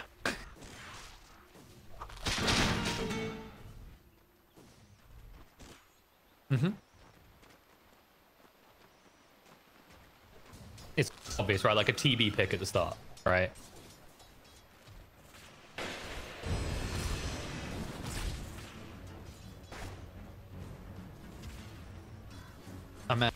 I love that about Dota as well. Like, so much about Dota is this fluidity when it comes to what is good or bad. And I always love Johan for like his statement of, you know, anything can work, right? And it's something we have unique to this MOBA that I don't think any other MOBA can match. Like if you think of other MOBAs, people could easily give you like a list of top 10 carry or top 10 supports. You can't do that in Dota because it's player specific, game specific, and like the item build so much as well because we have so many active items. Like think shaker, mid shaker, right? Like any other game, like hell, there's literally games out there that allow you to report people for just doing that outright because you aren't picking the meta hero. Doesn't work in well like that.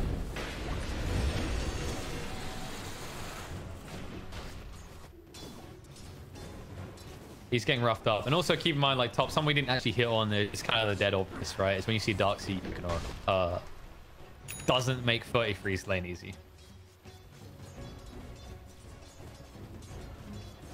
It's like the ultimate counter, right? Ever since they made that change, and just imagine Darkseid players crying. They're like, Oracle wasn't a bad hero before this, why? But like, this is the power they can have as well. Like, look at this chase him. One tap would do it. They haven't got vacuum though. The cooldown on this spell is so obnoxiously long.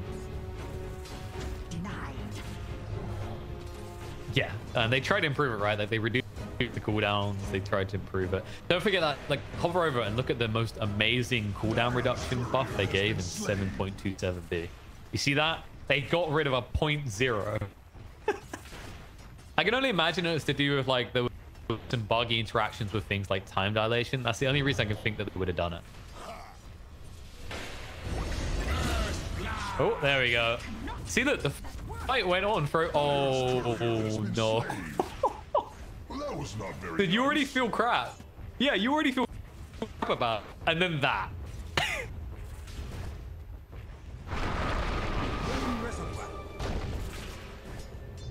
He's like, well, I mean, I'll be back soon. I'll just leave it there. Wait, what do you mean? They're just going to do that to me. And this is just a sad attempt by J4. Like, Millen's doing a really good job of min-maxing everything he has. And with Tranquils, he's going to beat out the Oracle easily. Like that's the stupidity of a Tiny, right? Another hero that would turn what is really a dark into, okay, let's just win this.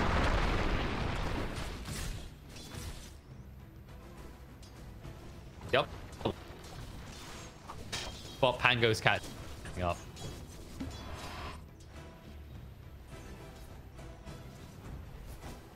Yeah, and the difference, right? The Cheshire Cat is getting everything he wants out of this, but that's just a DK. It's always going to work that way. He's a dragon after all, guys. Come on. Would you want to tell a dragon that he can't have what he wants? There's a reason they have caves full of gold. I do think it is a little bit concerned as time goes on, because like we're seeing a lead for Mia, right? But you expect that. Pango's stats early on are absolutely now they can't quite get it.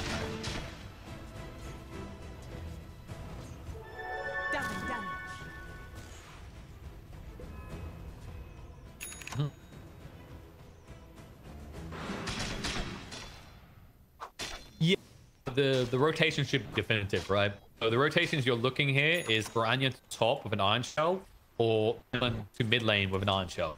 And that's the key factor. You play away from the Oracle with the Iron Shells and you find pick. Or you just play on top of the Oracle and kill him because you're a Tiny. Surge in. Cancel that salve. Okay, you live. Fight another day. You're not going to be fighting. Meanwhile, on the bot lane, Farless fight and badly as Gilga still has a DD. And that DD has like other ramifications because Pango didn't get his... you know, he got a ball refill, but like in an even Steven situation, you have to be a little bit careful on Brian. If you swashbuckle wrong, you'll lose half your 8 straight away. You know what's happening, right? You know that probably, like, I'd like to imagine, it's not because Farley's too good of a player, right? But it's like, you ever have that moment where you get hooked, you go, oh, the Pudge in this game. It's like that. It's just you CP and you're like, oh, I knew I should. Mid lane, by the way. They did use the Exorcism, which forced out the Rolling Thunder. Which, you know, if you know how magical and physical damage works, it doesn't protect the Pangolier very well. Yeah. Let's do chip damage. The problem is Mio doesn't bring the tower to a definitive point where they can do something with it. So now for a big window of opportunity, like Pango can make a fight happen because he's going to have his ultimate again in 35 seconds. Oh man, it's been too long since my energy drinks. This monster is so good.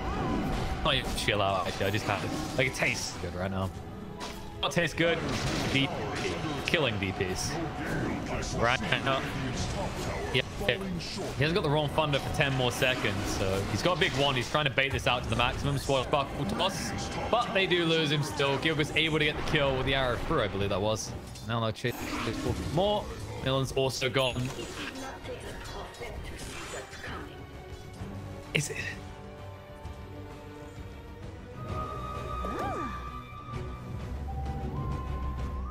It's true. It's like the classic if we bring more heroes, right? Like if we bring more heroes, you can kill a person easily. Oh, is it that hero likes more heroes? It's like saying if we stack and farm this wave quicker, the Shaker won't get a chance to echo slam us.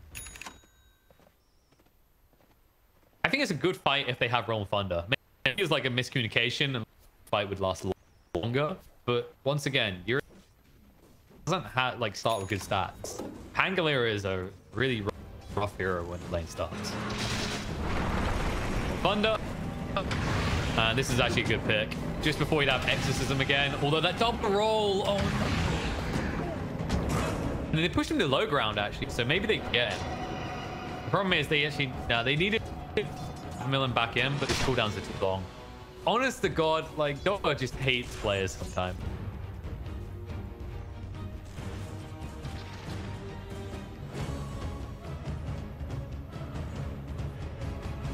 So that's I reckon if we had this broke down, what you're gonna see is that's someone who added in an extra polygon that couldn't be asked to remove.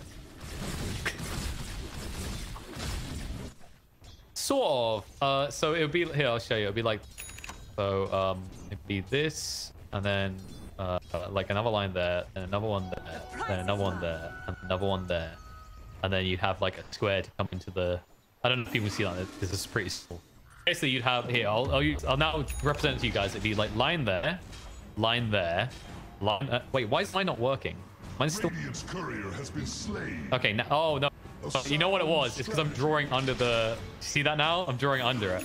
So yeah, it'll go like this, like this, like this, like this, like this, like this. And it probably does. I think it's to do with Pangolier's Rolling Thunder. It's like people. I think it's going to do like an in-depth analysis of this. It's very odd because I think his Rolling Thunder is like it's not just a box around him. It's like, oh, I'm just drawing somewhere you can't even see him. I'm discovering that you can't draw through flowers now in this game. Like, check this out. You can't draw through flowers. Dire's top tower is feeling its mortality. Welcome to Art Attack. Yeah, see. I just point out the. Yeah, we. Oh, I thought you were going to talk about the fact that we love drawing penises. That is the most. I agree. That's the most Dota thing imaginable. We do love drawing penises.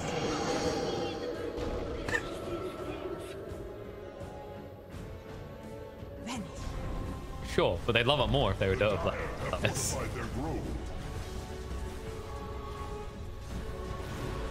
I do love the culture. Arrow, Vada gets out. 33 is left behind. He knows he's going down. The Exorcism, and it ends up being a waste though because there was a haste on the Pangolier.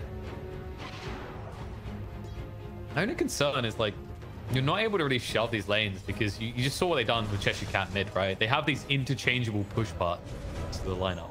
Like it's the transformation draft, right? Because you've I mean, I don't know if I call DPs a transformation, but kind of is the same. Like you've got Metamorphosis, you've got Elder Dragon form, and then you've got Exorcism. Yeah, but like you don't have to use them all, right? Use one, you push a tower. Use one, you take Roche. Use one, you fight. A2 if it's a really hard fight.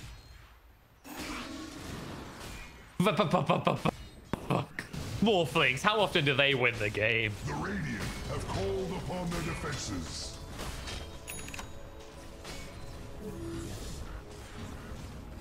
Hey, talk about that tiny. Look, he can't do anything. He's done. Nice. Oh god, free summons. Arrow. Oh no, Baranya. And they can't dive though, so they do reveal they've got everyone standing behind the Pangolier, which means the TB is off farming, very content. At least Skitter's doing the same thing on the other side of the map though. Radiant's bottom tower is under attack. But it is against an Oracle. So it's even more imperative that you snipe the Oracle at the start of the fight. Radiant's middle tower is under attack. Yeah. It will fall like a ripe apple. I'm not sure what the exact stats are, by the way, on Darkseer plus Tiny, but it is pretty high. Like, this combo is filthy as all hell. Yeah, it was more ridiculous before they nerfed Surge, but it's still really good. Like, you saw it in the mid lane, right? It's a cheap man's Blink Dagger. That's how I always like to think about it. I'm the type of guy that calls phase boots a poor man's mini Blink. It's the mobility adjustment.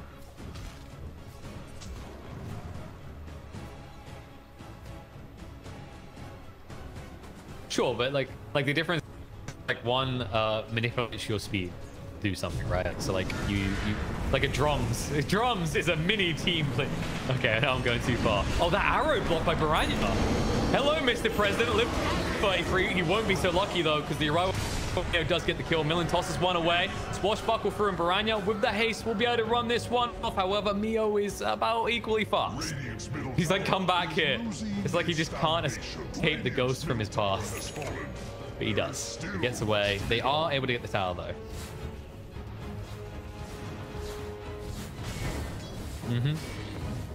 Everything about that draft says push, right? Everything. And I believe you hit this out of the park in the draft, is that Mudgolem doesn't have easy D-push. Like, you haven't got like a hero that sits far back, like a Rubik, for example. Like, imagine a Rubik in this game, even instead of like an Ench who picks up like it's the Crypt Swarm. You're like, I'm safe. I'm just gonna shove these before we can ever find it.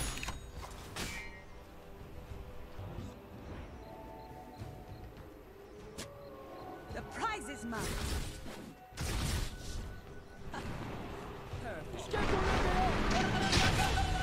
There you go. There you go. All right, so here's. I'll explain the justification of my poor man's like face boost blink. I always use it as a justification for Shaker because like that hero really struggles to get in, right? Problem is like Tranks are too good now, so Tranks are actually the poor Shaker blink. Yes. Yeah. I mean, like the active catch out, right? Like phase boost used to be so good. They're still decent on melee here. Really want the clicks, but obviously Shaker, unless you're playing at mid, isn't really about the click, and also needs treads more than phase boost. Oh, the problems of being a person who's only allowed to build one set of boots unless I want to be judged. I've had those games recently. The worst ones are when you accidentally build Tranks, which happens often. It happens often because in the +4 role, like win this is really good value on a lot of heroes, right? But it's also like a ring of regen is nice. Might turn it into headdress, but immediately turn it into headdress. Then I'm inevitably gonna forget to lock it, and all of a sudden gonna have Tranks. But it gets you in good habits, right? It's like, you know, when you keep doing something stupid, and eventually you learn. Yeah, learn from mistakes. I mean, I could, you know what I could do? I could build those Tranks and blame it on like my TerraBlade or something, but I don't. Because also it'd be really stupid and hard to justify. Stun onto the Tiny, the wall is down, kind of connected onto them well. But Mio is just going to stand in the middle and heal up. They're trying to snipe out the Oracle. We're going to bring him low with the illusion coming out in effect from Darkseer, but not enough damage. Oracle is going to salve up. Tiny's going to be brought down. Mio is really low though. And I don't think he's able to siphon off and up here. He's able to run away in the meantime. 33 does have the surf, able to move away. They force the buyback out the Tiny. Now Khan, this is looking awkward. They just need to get out. Overstayed their welcome, and they know they're probably going to lose one. It's going to be Mio, though. It's still alive. They're actually just trying to bring down this TP, but failing really badly. In the meantime, Millen's going to be brought down. That's its buyback. Into the dieback. And Mio, look at that. Full HP again. All this effort is for now as Sparta eats the arrow and eats the dust. Radiant structures are Oh. The stream tells of tactics.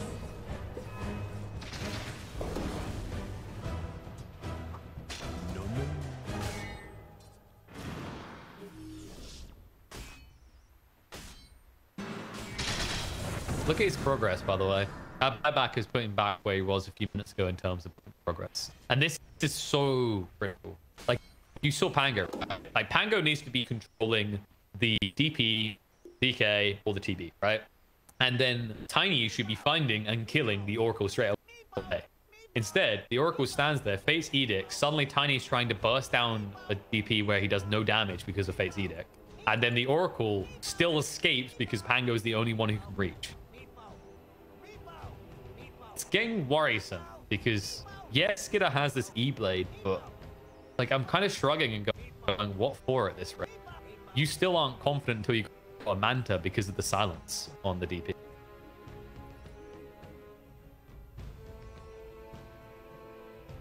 Definitely a game. Not many kills, by the way. I just looked up the kills. I felt like that was our first real fight. 2 to 8 at almost 20 minutes into the game. 18 minutes in. Not even a kill a minute, guys. Like, I know there's going to be people right now, Resident Sleeper, in the chat.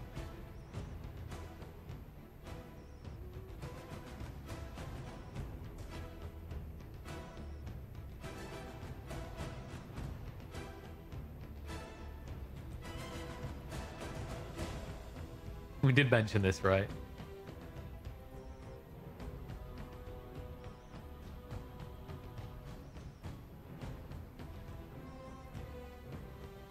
I'm not gonna lie, I'm kind of hoping mudgolems next game will pick Batrider, because I'm looking forward to the moment I get to just say that, you know, mudgolems are now dragging people into mudgolems.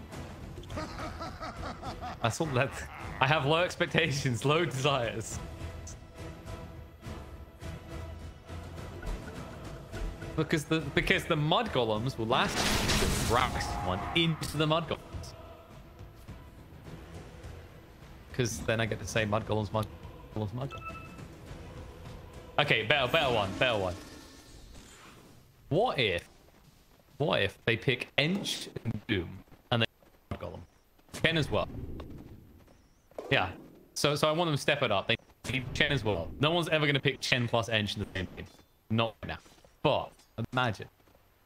I think that may have a few months back. Maybe. Actually, it probably happened a lot back when Ench was a good core pick. Oh my god. It isn't even that long ago that Ench was a good part 3, but it feels like it, right? No, like before they changed Impetus and Untouchable around. Like, it's good for a while.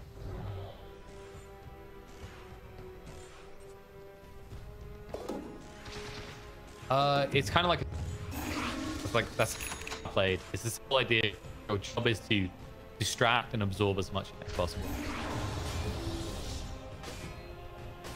True, but you're harder to kill depending on the hero.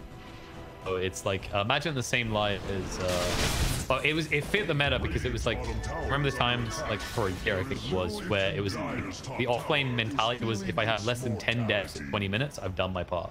Like it was just absorb and get thrown under the bus. Like every team was throwing their offlane under the bus, and that's where Ench kind of fried because she could. I believe back then you could also enchant catapults. They're trying, but yeah, the arrow maybe spooked them a bit. It stopped just short of poking them in the buttocks. And now they'll reset, go in on the arrow through, already down to half HP, and that's your initiation, guys. So I think this can't go for Roach. Branya, jump, wall, in a choke point. This looks good, actually. Lockdown coming, E-Blade, bring them down, vacuum to get rid of them to death. They bite back hard, and now J4 should be the last one to bite the dust. This is a double kill for Baranya, and straight into the pit.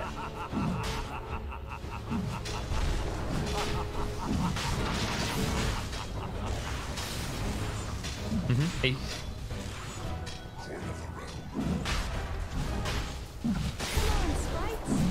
used to get called the OG high ground, right? That was back in TIA days. The map's a bit different then, but the whole notion's the same. This will beat the team. This will always beat them.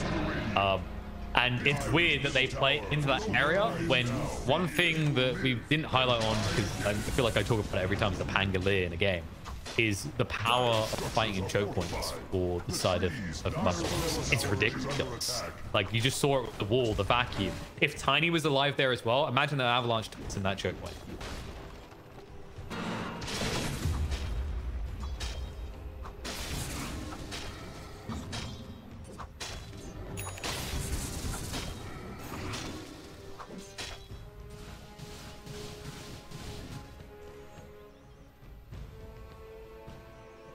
I think the other cool part was like Oracle was playing too far back because he was trying to save the initial jump in case that went wrong, right? So when they came forward, the Oracle was like double the distance away from the fight that she should be, and therefore there's no false promise save or Fate's Edict. And once again, no Fate's Edict. He brought low, almost dead already. He also dodged it out. Skid is hanging around, ready to fight. Turns into DK, looking for stun. The false promise does come out. And now they'll just stun up the top. J4 trying to burst him down. Skidder is hit up the Spirit Vessel. Tail as well, free from low, but not enough. He's able to wait for the way. He's going to live to fight another day. Doesn't even have to give over the Aegis. That is, I mean, that's exorcism. That's going to run out soon. He's going to reinitiate on the Fada. Hench is gone. Like the side can't eat venison.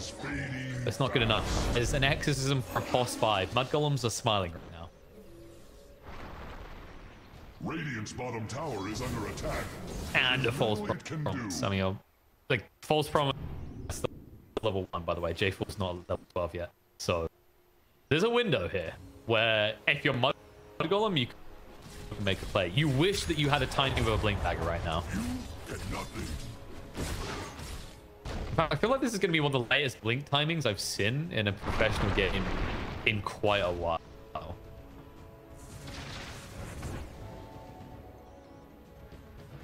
No, it's kind of weird, right? I think it's on Khan's ability to pressure the map early, but you notice what you see in most games where there's a tiny in the 4. It's like the mid rotates and then gives the lane to the tiny. But because of the way they pressured around the mid, that transfer of farm that occurred.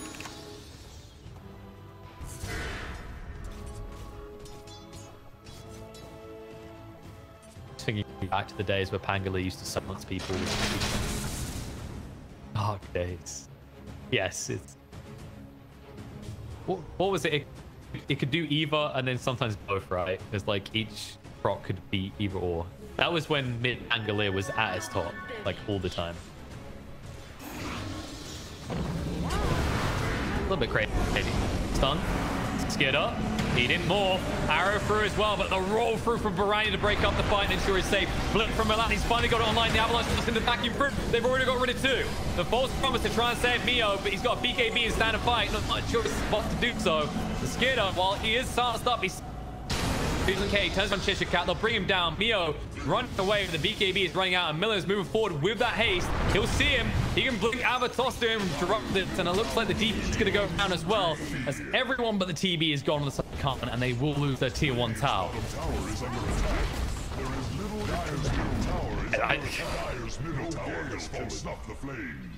Mm-hmm.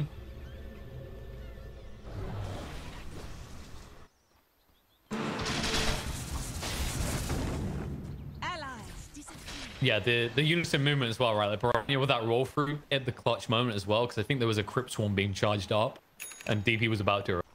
Everything just executed beautifully.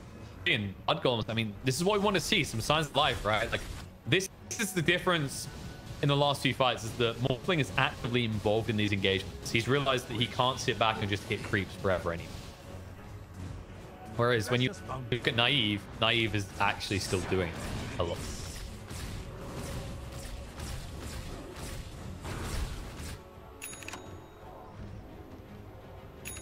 No, we already highlighted Morph value is so huge. In a lot of aspects, actually. I think reflection is so much stronger now than it used to be.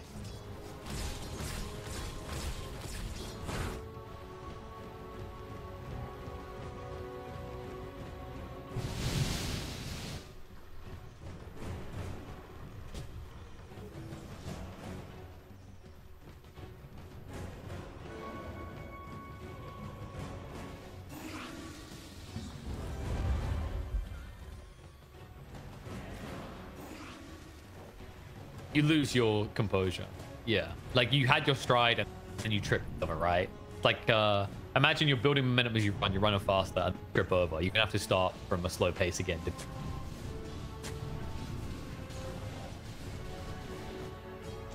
Because you don't have that powerful voice in the team, right? That just forces you back on track. Like you think solo, these PPD, these captains that kind of infamous for like saying this is my Dota, this is gonna be our Dota, this is what we do now.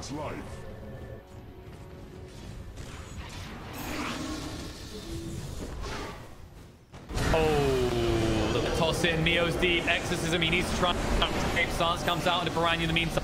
They're just right-clicking him down. Millen might die, but is Neo in the meantime. The false promise does come out. They've already got rid of the Oracle for it, though, and the wall. There is so many illusions in this right now. Gilga, to move away. He's got the smash you know for. The buyback comes out from the Tiny in the meantime, and Naive with BKB just trying to escape will be able to do so. Cheshire Cat does hang around. The pings came out. He's able to blink away. Force the buyback out. It doesn't cost them too much. It was exorcism. Cheshire Cat might be the final casualty because they do have the swashbuckle to keep on chasing. No procs though, and the invis will ensure that DK walks away in one piece as well.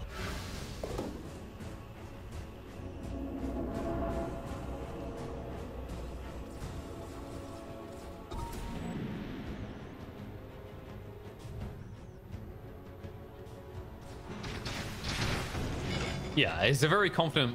Well, I was gonna say it's a very confident play by Millen, right? And I can see where it's coming from. I actually kind of commend the fact that he's staying this confident, because when you think about how his game began, it can be very easy to kind of lose that stride we were talking about as an individual performer in the team, because this hasn't been what we're used to from Tinies. This hasn't been kind of like a pop off in the first 20 minutes and then hit her off. He's kind of trying to do the opposite.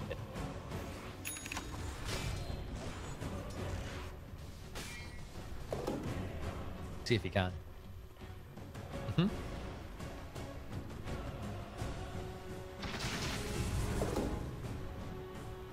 Yeah, especially against the DP. The reduced healing coming out from Spirit Siphon. Like every fight, Mio being saved by the amount of damage, like the amount of health rather he's taking away from his opponents. With Skadi, they just removed that factor. Millen, okay. It's it. Initiation on his Skidder, but Anderson moves away. The stance of the Piranha, they will root him up, but they can't reach him to go up the stun. They'll try now with the Yules. Swashbuckle to get away is in time though. He's got the wrong Thunder. The Dragon Tail is not quick enough. Should be the end of the fight. It looks like they might try and disengage inside of mudgolems. They're just seeing what they can force out of DP in the meantime. Yeah, he's kind of reached that point. He's going to pick KB next. Sometimes we see people go for like Basher or Diffusal to get that value, but it's just important to get his ult off in these games.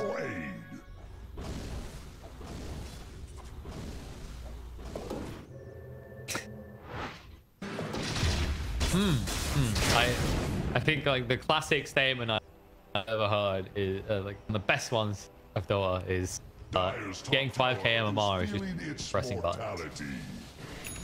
Sounds very demeaning, but it's like using spells. Yes, that is true. To extend it further, but like I think one of the most classic ones is for those low ranking players is that I've heard is people don't use their spells, right?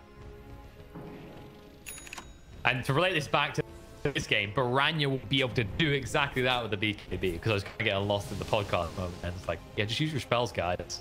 Just press buttons and you'll be a better player. Press them, don't click them.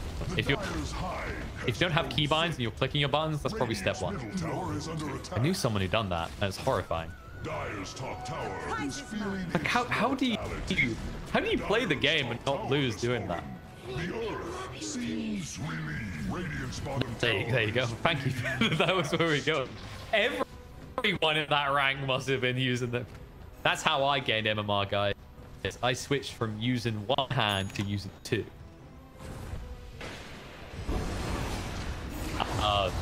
The MMO mice, yes. I'm a sweat lord FPS. I have one of those FPS mice. Minimalistic. And I'll tell you what's back off is the precision aim button. They change your DPI when you hold, yeah. And it's like, well, that's bad for muscle memory. Why would you ever do that? they're a ripoff. You could alternatively just have like a different setting for when you're aimed in. And we're going to see mudgolem aim and try and pull the trigger on Khan here. Cheshire Cat breaking the smoke on the high ground. Keep down on low ground. Dragon Tail comes out. He will have to BKB. Dark's here just away from the arrow to save the day, but he still gets caught. 33 in a bit of trouble. Ron funded through to control the fight. The exorcism has been committed. They're straight away on to 33. Surge will not get him out of the way. Beat all used on the side of Khan. They know they have to take Roshi, and that's exactly what they'll do. Damn, I hope so. Damn G without the DD, but yes, the DD with the crits as well. No way of stopping that. Bardock does get done. Have you heard of Meta TV? I hear it's a strong hero. He's very good at clicking. Okay, that's all I got for you. He leaves the illusions to do it for him. He's still looking for people to kill. Fine, he'll come and he'll for the last moments of the Metamorph. Problem is, it's a tier 1 task, so that is going to reset on the tier 2. And the other big problem is, if you do try and push this, you're now going to be doing it without your Metamorphosis, without your Exorcism, and without your Elder Dragon form. And without your Oracle, because Baranya is considering this one. He's like, I see potential here. Someone is going to die. Oh no! He gets stuck twice! Oh, the Dragon Tail straight away. Milani blocks the arrow to save the day, but Baranya Rudolph can't move away quick enough. He's going to lose the Tiny. They're going to be forced to fight here, which means that Baranya's going to go down as well. And they're not done. They're going to find the Enchantress as well. Arrow isn't going to be on the mark, but they don't need it anyway. Fada knows that he is turned from deer into hope. Radiant's top tower is under attack. Did he not watch himself playing himself earlier? Because that's where we got the presentation footage from. Oh, no. Radiant's middle tower is falling. It's not even a quick kill. It's like, that's the worst part about it. It's like, you go for that kill, you know it's not quick, because what do you have as a Pangolier? You build these Ags and it's not like Basher in there as well, right?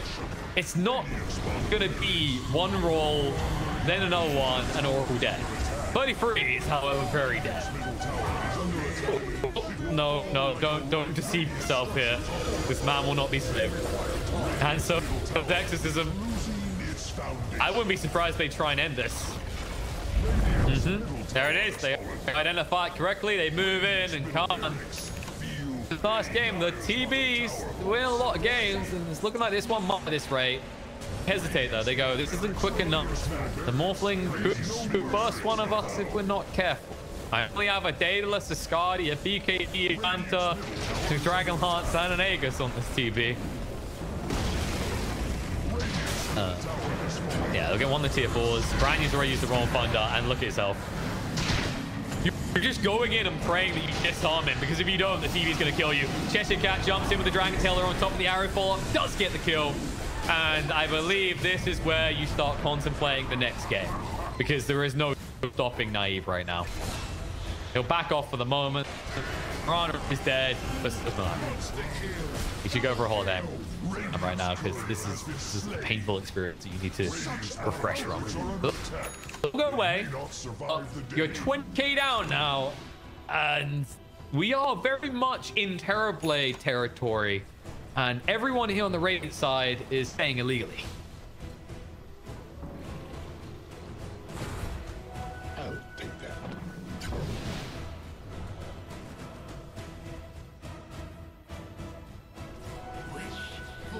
And if they see that DD, they'll just go straight for the jugular, because Naive will have the Metamorphosis in just a minute.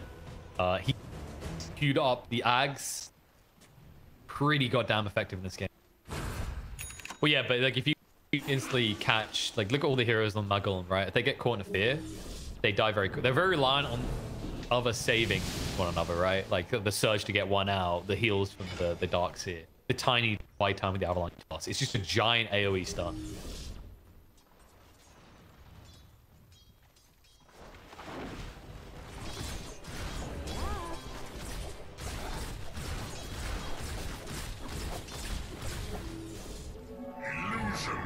Maybe. Maybe their real power comes from if mudgolems all build Helm of Dominance, and then they get mudgolems, and they have a 10-man team. They're going to be one man down right now. So get it found straight away. BKB gets activated to stay on top of him, and he's got both dead for 100 seconds. And the Pangolier is doing nothing. Tiny's trying to run away. 33 is looking for relevance, but he's not going to find anything. He's going to find another death. They'll run him down and kill him off. Beat by the Tiki illusion that hits pretty goddamn hard right now, but they're ignoring it. They're dealing with the other heroes. Buyback coming out. Oracle ensuring that if he's needed, he'll be able to be there, but they're going for him. They're already in. No. He saved that. He's like, whoa, I don't want to give 33 a ranged illusion to me. I'll give him the melee illusion. He can kill my support. This is done. When your Tiny does that, just to be able to use a buyback, you know you're done.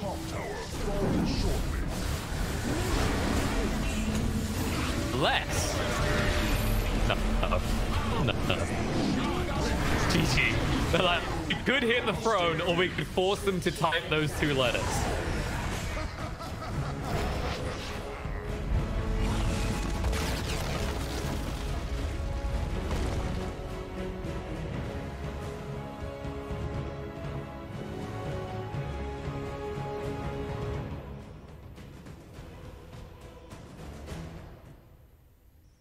No.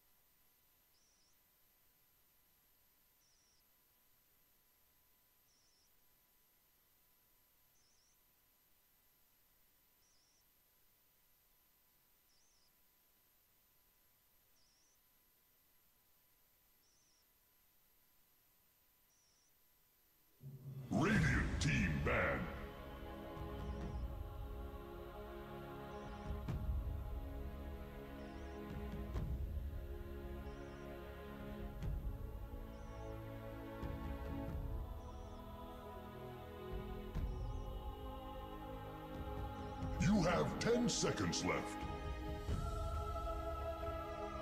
You have 5 seconds left.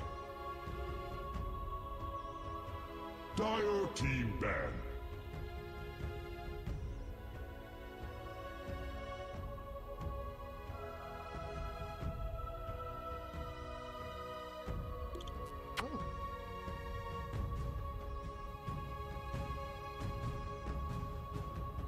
You have 10 seconds left.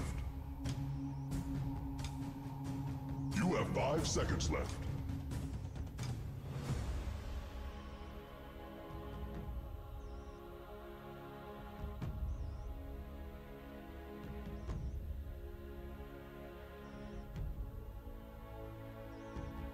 Radiant team ban.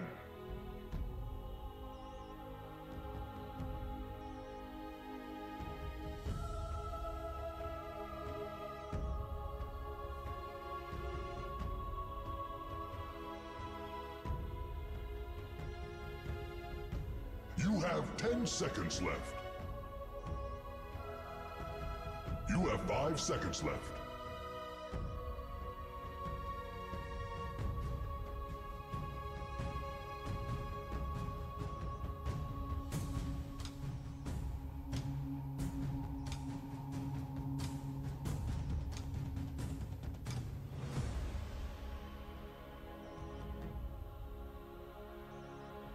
Dire team ban. All right, you ready? 5, 4. Uh-oh, we got another leak for you. It's us. We're back. We've returned.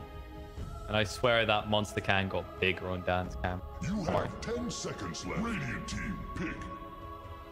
Dude, I would totally buy, like, if you could get a kind of body size, I don't know how I'd drink it. I need like a levy system, right, just to get it up. Not that I used to have issues getting. Oh hell yeah, let's go, dude. It's like a, you know what? You get one that'd be very elegant. It would be like you kind of crack the top open like you would a normal monster, but it's just like it's a conversion. It flips over to be kind of like a pour-out tube type thing. I don't know how cheap that's gonna, how expensive that's gonna be. I can't imagine making them en masse would be easy. But, you know what? Just give me a giant can. I don't really hit the gym too often these days, so I'll just be there like yanking on it, trying to open up this like that thick giant steel can, and failing. It's like, is it worth it?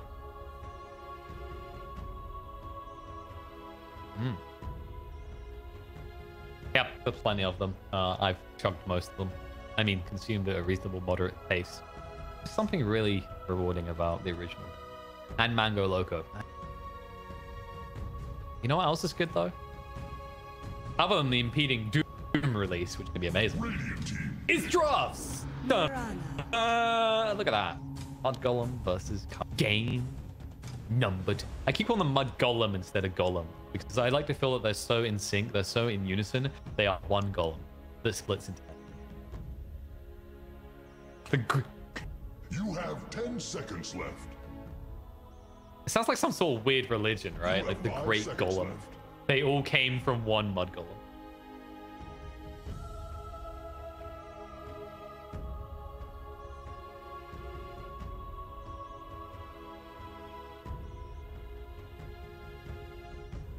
There we go. I mean, it's like, so really Alliance is the original Mud Golem. Dire team pick. But then after Far and 33 went separate ways from the origin point of the big Mud Golem, they somehow reunified it into another Mud Golem. And thus, they moved away from Alliance, joined the Horde. And life still looks like a very Horde hero. I don't know why we went World of Warcraft. I played World of Warcraft for the first time. Interesting. Yeah, I'd never played it before. It's new to me. Yep. Well, I haven't done the classic. Like, someone got me on the retail. I want to go play classic. But instead, I'm here with you guys, educating you on Dota with my. You can't see it right now because we're in the draft. Push my extra eyes up, my glasses, and saying my very big brain explanations. As you see, Lifestealer comes up in the draft. He's a hero that steals life, but he doesn't. He's actually a contradiction now. He used to steal life, but now he fabricates life. He's actually life fabricator. Dire team ban.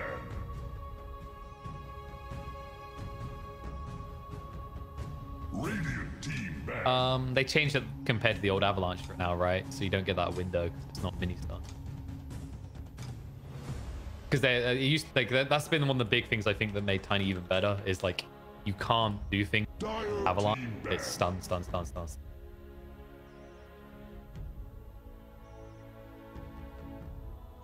Hey, it's one of those things you don't think about, right? Like you're like, rage is always good at that.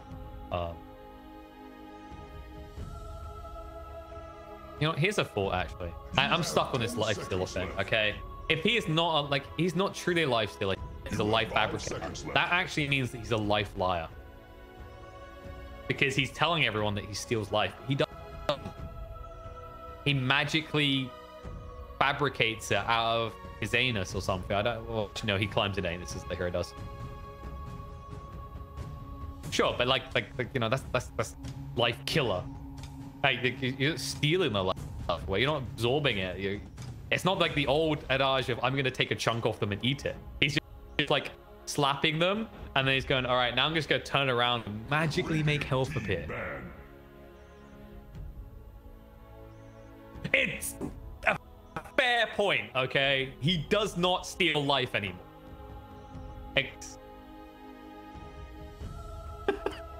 Petition to change life stealer's name to life fabricator, please. Oh yeah, I'm not gonna lie, Pigeon, that's a dumb one, and that's a no.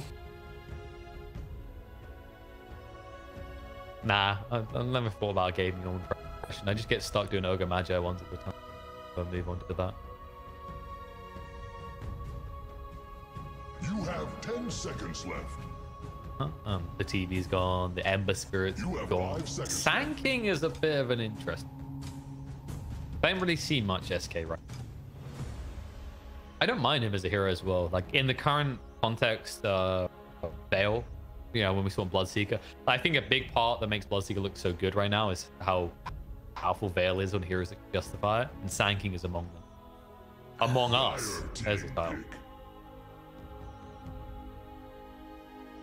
Good game for ruining friendships. Ranks right up there with Dota. Radiant team pick. Void incoming. I mean, that's like that's not common. That's like saying I trust them because I distrust.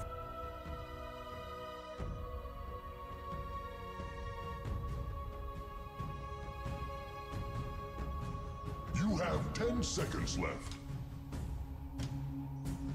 Whoa. Have you never done that before? It's like it's the big brain. Exactly. Play like Mafia, Resistance.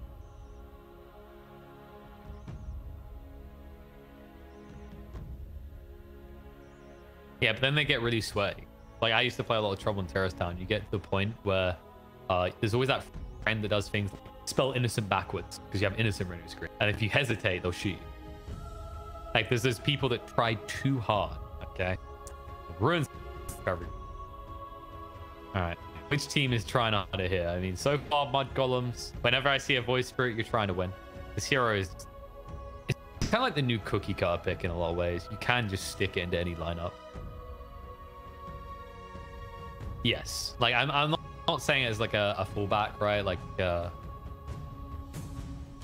there's rarely... So there's only... I'd say there's only like a handful of heroes that a voice spirit is not okay lane against. Chief among them would be Anti-Mage, which has already been banned out. I think that's a big part of why they banned it as well. Like Void Spirit hates heroes that have an alternative way of doing damage, right? Because you're all about like harassment absorption through your Resonant Pulse, so that they right clicks do diddly square. An Anti-Mage, for example, is going to take giant chunks of your health alongside your mana, and thus your hero cannot function. 10 seconds left. I think I always reference the secret. There was a secret game. I can't remember which team it was, but they got Matuma Mani's Anti-Mage and just stuck it mid against the Void Spirit, and it was the saddest Void Spirit game I've ever witnessed. How did it get this? I mean, everyone's like right clickers, right? Ban carries, ban cat. There's an end still in the game.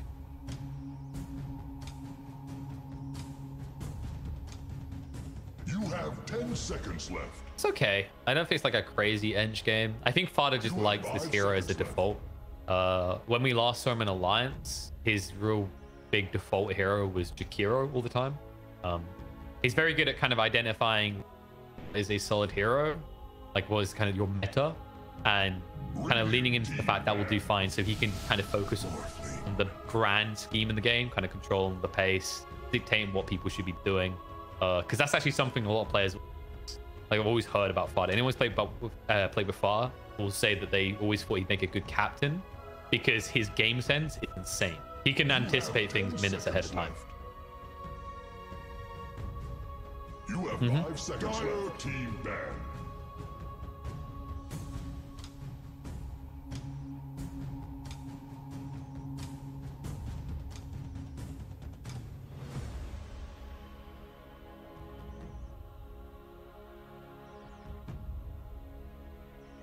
You have 10 seconds left. You have 5 seconds left.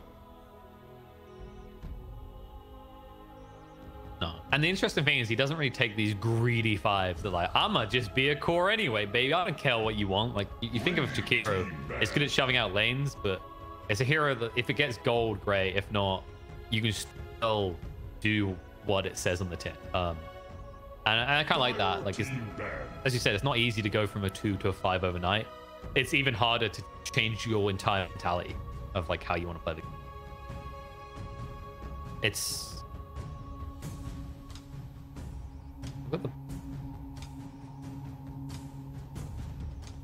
You have 10 seconds left.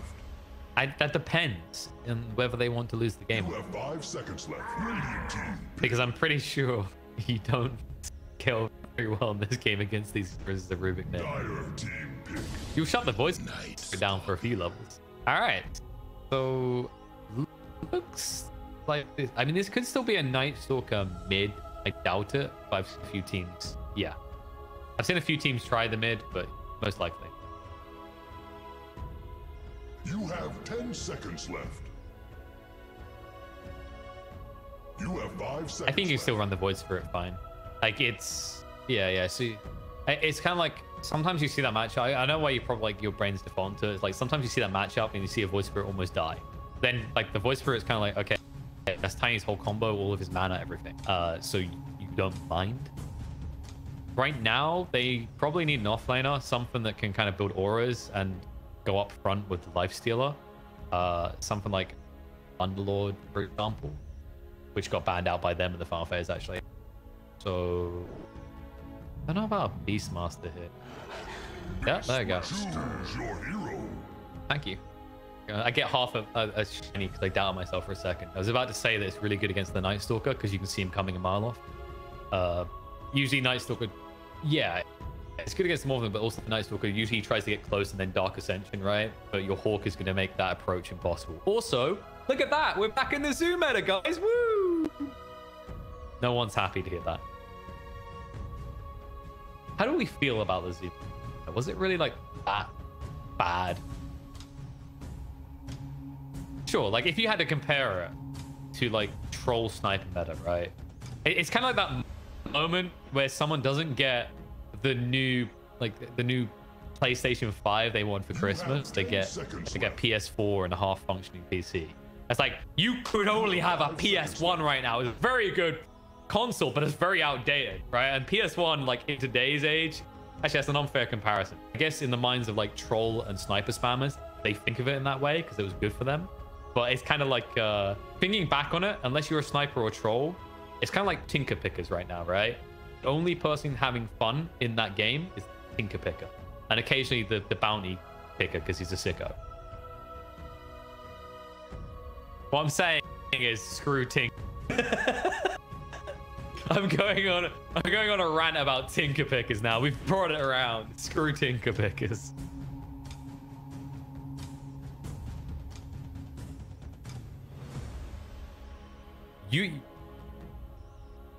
Wow. You're really selling this analyst role. That's like all my other analysts do with me.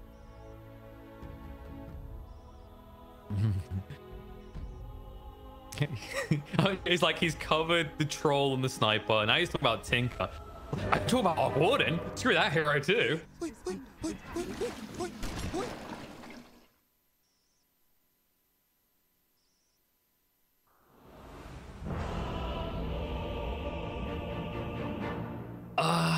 Mudgolems, I think the beast can kind of be definitive. I do like the zoo meta they've got. Like against these heroes and Khan, I could see these early pushes like closing the map quick. Are you ready? My only concern is like you've got this off-lane Night Stalker and you do have a morph. I think Mudgolem's draft is designed to play Dota a lot quicker. And if we're being totally honest, teams that are able to play the Dota quicker early but still have scalability have been taking a lot more game in the current meta. So I'd probably say I'm a little bit on Mudgolem's side. I'm like 60-40 because Khan's execution from last game was really good.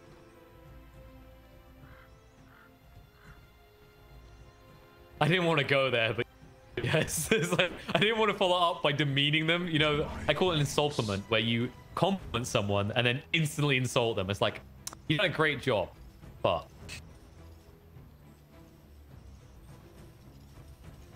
30 seconds to battle.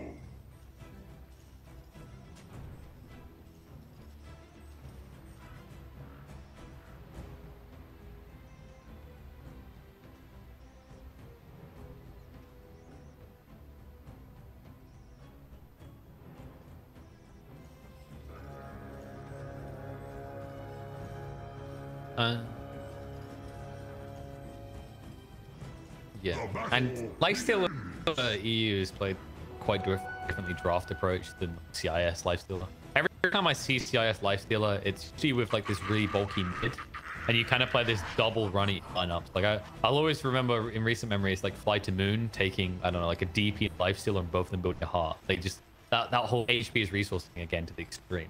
Whereas when EU teams are playing, like when Secret ran it recently, it's usually these more fragile heroes. Lifestealer kind of tries to lean into that and can save the day with these invests. Not as a bomb, but as a, oh crap, you're almost dead, buddy. Here's an extra giant chunk of HP out of nowhere. Once again, Life Fabricate.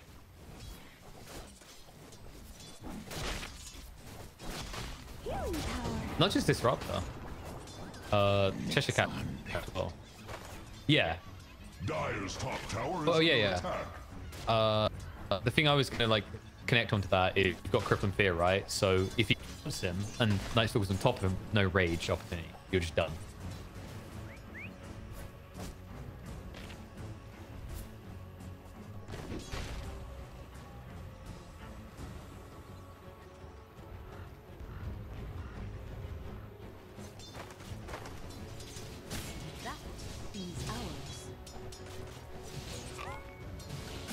Also, another fault in this game is there's a lot of pressure on Varani's performance because I've seen plenty of like games where you can get ags against the morph, and because you can instantly get on top of him and just cast Resonant Pulse, sometimes they can't react.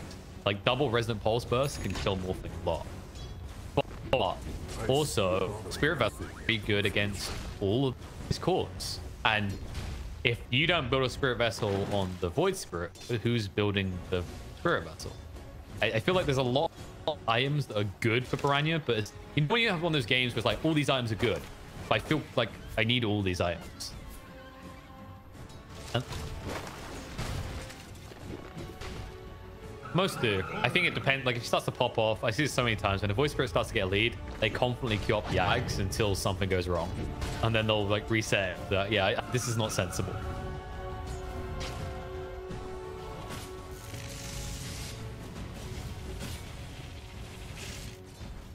It's gonna work.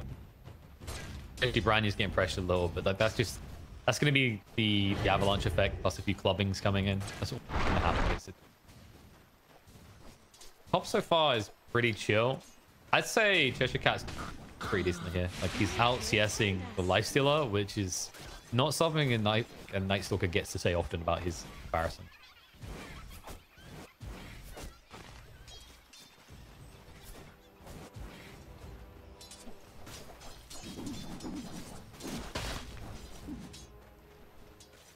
And then bot lane Naive him too much. J4 is just taking all the pressure out of these two on the side of mudgolems. He's already out of regen, so there's going to come a point where you've got to get a crap ton more. He's got 3 tangos coming. I don't know if that's going to be enough, though. Naive is getting really low here. He might just be dead. Gone. Level 1. Gift. How painful you are. But that's the brutality of the race, right? Like, if Beastmaster beats you to 3, that happens. It's because you never want to take waveform early as a Morphin. Oh. Radiant's courier is with All right. us no more. I like this straight away as well. He's denying his ward because he knows it's obvious.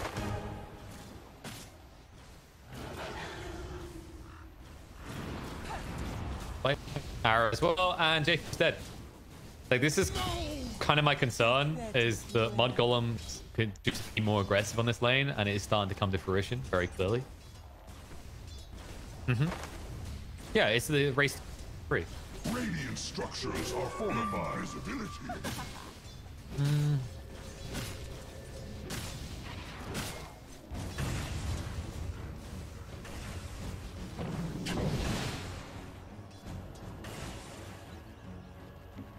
Thanks.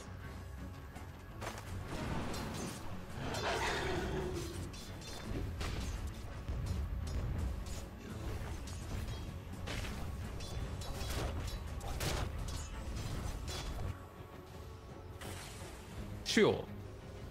I think the difference to keep in mind here is that it's a Beastmaster. This is one of those heroes, like, if you give him a good start, it's like, imagine a Pugna with a good start as number 1. These heroes just obliterate towers, and they can just transition lanes and take all the early towers, which is a giant influx of gold. The heroes who voice for it use very well.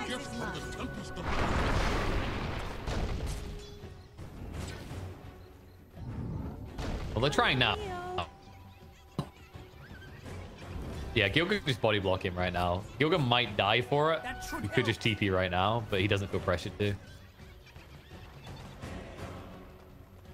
It is nighttime. I don't expect Cheshire Cat to make any rotations in this first nighttime. Like, he's only level 4. And where would you rotate in this game? Baranya is not a kill. And bot, I think if you run in right now against the level 5 Beastmaster, you die. Just a tad.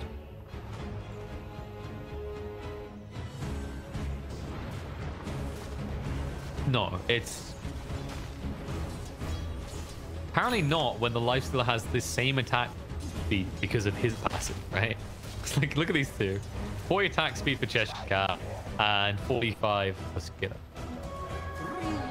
And also, he's also got his laser attack already, so he does hurt a little bit.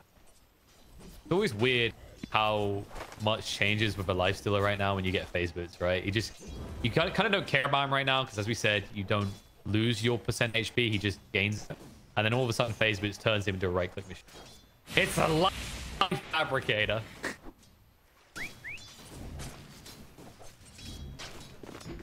Yeah, it's just chill and farm now. It's very hard to rotate and do something. Maybe Tiny could come up, but it's going to be predictable. Any move he makes, Baranya will mirror on the other side of the map onto the Morphin, which is an easy kill. Once he has Blink, though, things could change. Problem is, you're still only a quarter of the way towards that.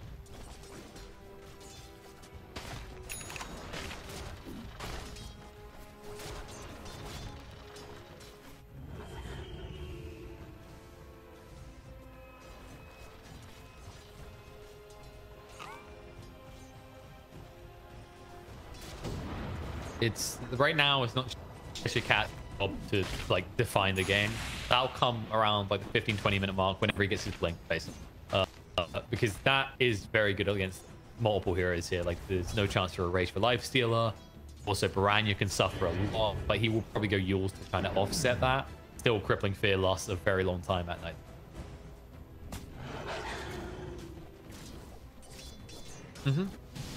Yeah, Morphe's getting a CS, right? But the difference is that now with the Helmet Dominator completed, there's going to be a lot of pressure when the catapult comes.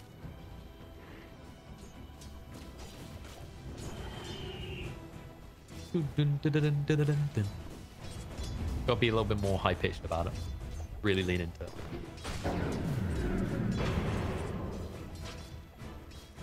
Accidentally sit down too hard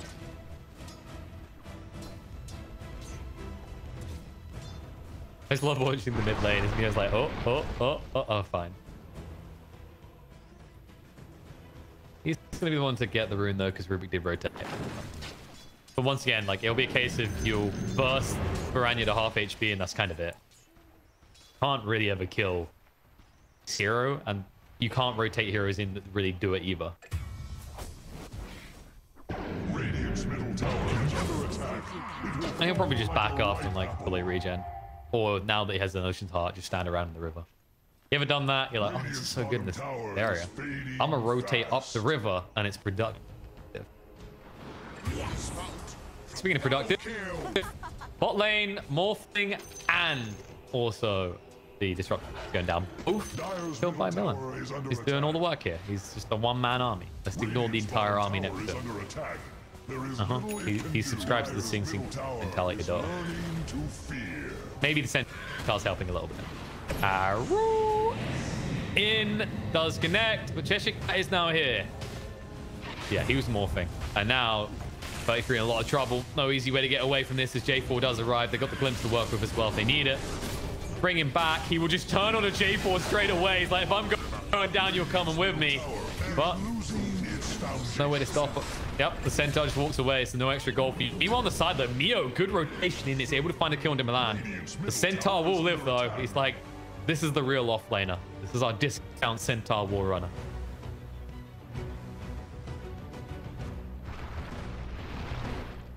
There was a rotation from the Void Spirit, by the way. I don't think he found anyone though. Just ends up playing himself. I mean, like, look at how little rotation power he's had, right? Like, he tried to get top, and everyone from the side of Karma responds bot. That's the one situation in which the mirroring doesn't work, is when Khan decide they want to commit the entire team to the bot lane. Naive has spot. They decide against the Primal Roar, though. There's no easy play there. However, Chorus! Last assist, please. Another one of those. How many is that now? 3? Yeah.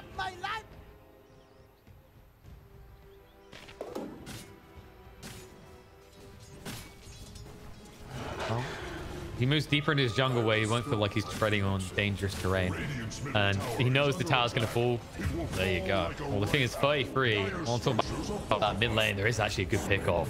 I think Varanya had some assistance from Milan, but they do get the kill. The more important thing that's going to happen is the pressure on these towers. With the catapults, I actually love this, because if you force Tiny back, you're already done pressure on the tower because you've got the catapult there. And you know that bot lane's going to fall to 33 now.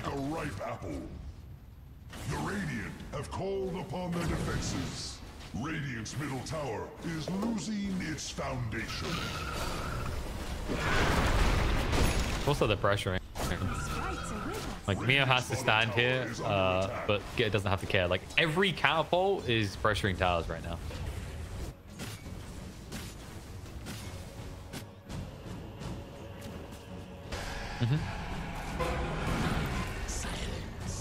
Oh. Yoga did get the arrow, by the way. I mean, it's only a level 1 arcane supremacy, but they have decent lockdown with the Tiny. So Tiny plus the Rubik could be the kill combo now.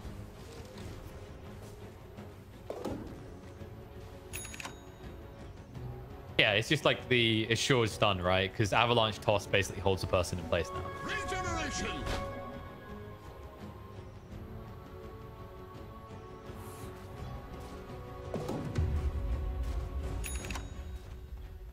The important part is not to get greedy in life, right? Like, take what you need and then just enough to run your own lemonade store. Then you make lemonade. More money profit down the line. I don't know where I'm going with this one. I just really feel like some lemon flavored monster right now. Make lemonade. I don't know if that's an efficient use of slots, but yes, that is a potential thing you could do with your money. Just a custom game now. Upgrade your Blink Dagger to get double range. Upgrade it again. Or triple. Let's get up. Toss on the spot. I don't think that's how the combo works.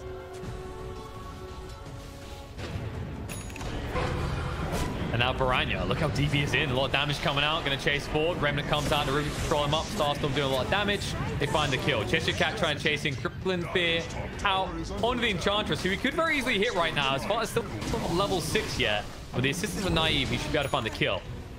But that'll be it. That's all you get. Meanwhile, in the mid lane, a lot of pressure comes out in that tier 1 in the mid lane, courtesy of the Beastmaster. Piranha has a tree inside of him. Can you guess what it is?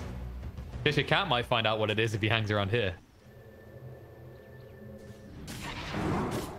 Like this is the type of present you don't want. This is like someone that gets you a sweater for Christmas. Surprise, Rubik, here's your gift. I guess I shouldn't equate sweaters received to dying unless you're like allergic to wool. I mean, it depends. If once again you're expecting that PS5. Top tower has been lost to war.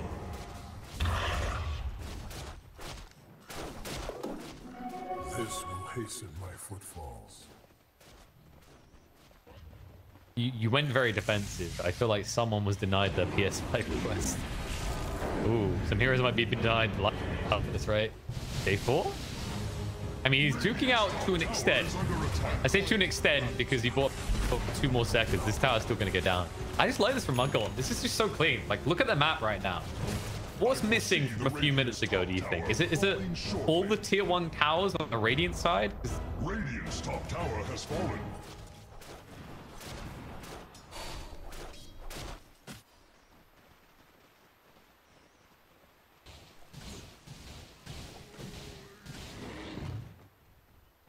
It's so hard.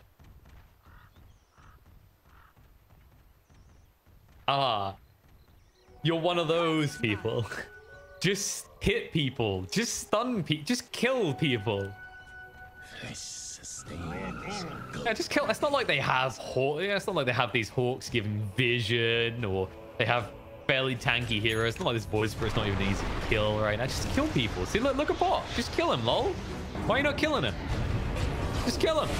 Wait, no, don't get killed by it. Okay. Clearly, they just need to listen to you. Such a limited imagination.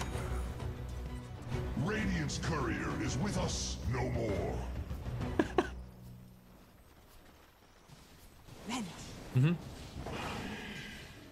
That's I think that's gonna become standard build. It's like this hero already hits so fast, right? And you could go for more farm focused builds, but like Lifesteal is a hero that feels so powerful in the mid game. Why wouldn't you maximize that value? I'm sorry, I'm still imagining in my head like you as the Khan coach. Like, what's the sale pitch? Turning Khan into Khan? I see. You just want them to yell loudly into the mic. How bad does the acting have to be?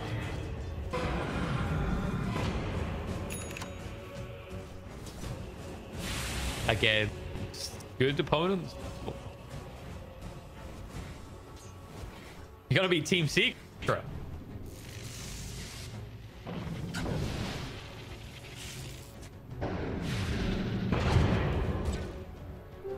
Invisibility. Yeah, you could hit anything. Spock dies in one, Kirk in the other. I've spoiled the movie for everyone, but if you haven't seen it already, don't worry. If you saw it, it would have spoiled it anyway. And then spoiling J4's days, Stackstorm does go down. Jumping by Chessie Sweden to the back line. Trying to bring down 33, but he's just too tanky. Rang is still alive. Mio, not. He's going to be brought down from the Night Stalker. And this is getting a little bit out of control. That's about to get worse. I do see auras, and I do see a Roach.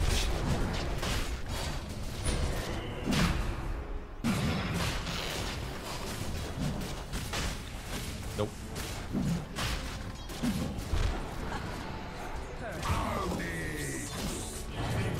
Sorry. Rip from this life into the afterlife. And you know what? This is it's kind of weird with lifestyle at the moment. It kind of fits what we're talking about. This it's easier to just play bulky heroes, right? This is kind of the height of bulky heroes. He's able to sustain. He also can save other heroes. Like in that fight, if at any moment you think Brandy's gonna die, you just invest into him. And like, what's your target otherwise if you can't? Like, who are you picking off? Because Mirana's already got the Spirit Vessel almost complete, so he's pretty tanky.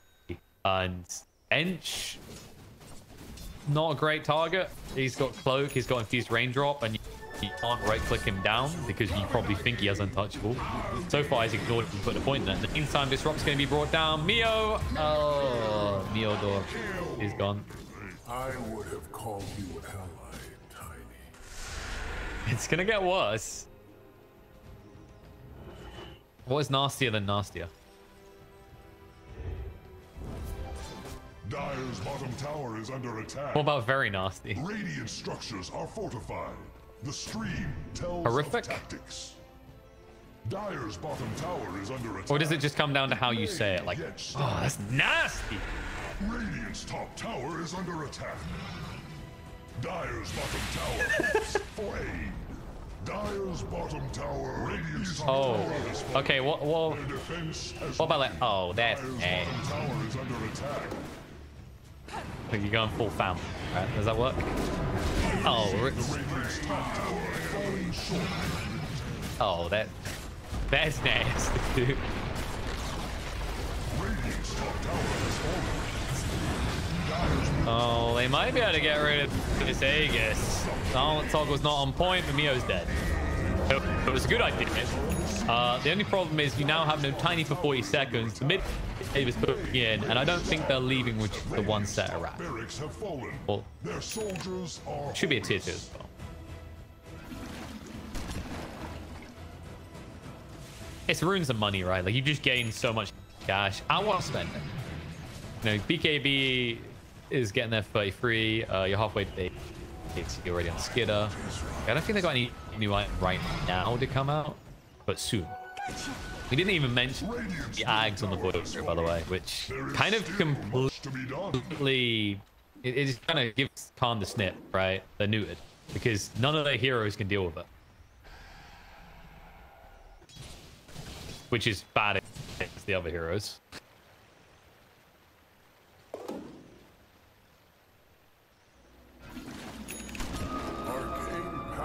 Yeah, you remember what I was saying, right? The Ags on a voice brew, like all you have to do is catch Naive fully agied, which can happen, and you instantly silence, and all of a sudden you kill him. Speaking of that, they're trying to kill Piranha right now. Yours to buy some time. He might be tanky enough to live through this, though. Avalanche toss, but Glimmer Cape offsets the damage, assimilate, and move away. This tanky very much fought up. I don't know you. They though. They do need to be careful. He just stands in the remnant. He's like, someone please come play. Silence out, Naive, there it is. That's what we were talking about. The silence just completely invalidates the morph. The follow-up is going to get nasty. Day 4 gets brought down. Cheshire Cat uses him, so he's not able to move away. And it is daytime, the worst time to fight for a Night Stalker. Nighttime, fight time. Daytime, also right time. Gilga will also go down, and I think you are about there. I think you're hovering over it, and Gilga hits the execute button on the GG.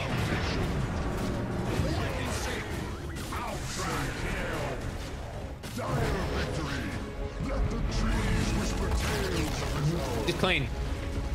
I feel like they gave themselves a much easier to execute draft. Like that was the big thing we kind of highlighted on the previous game, right? Is that they had these few elements, but you could see that like the kind of execute plan wasn't as simple for mudgolems. Whereas last game, Khan had all these big bolts. They just pressed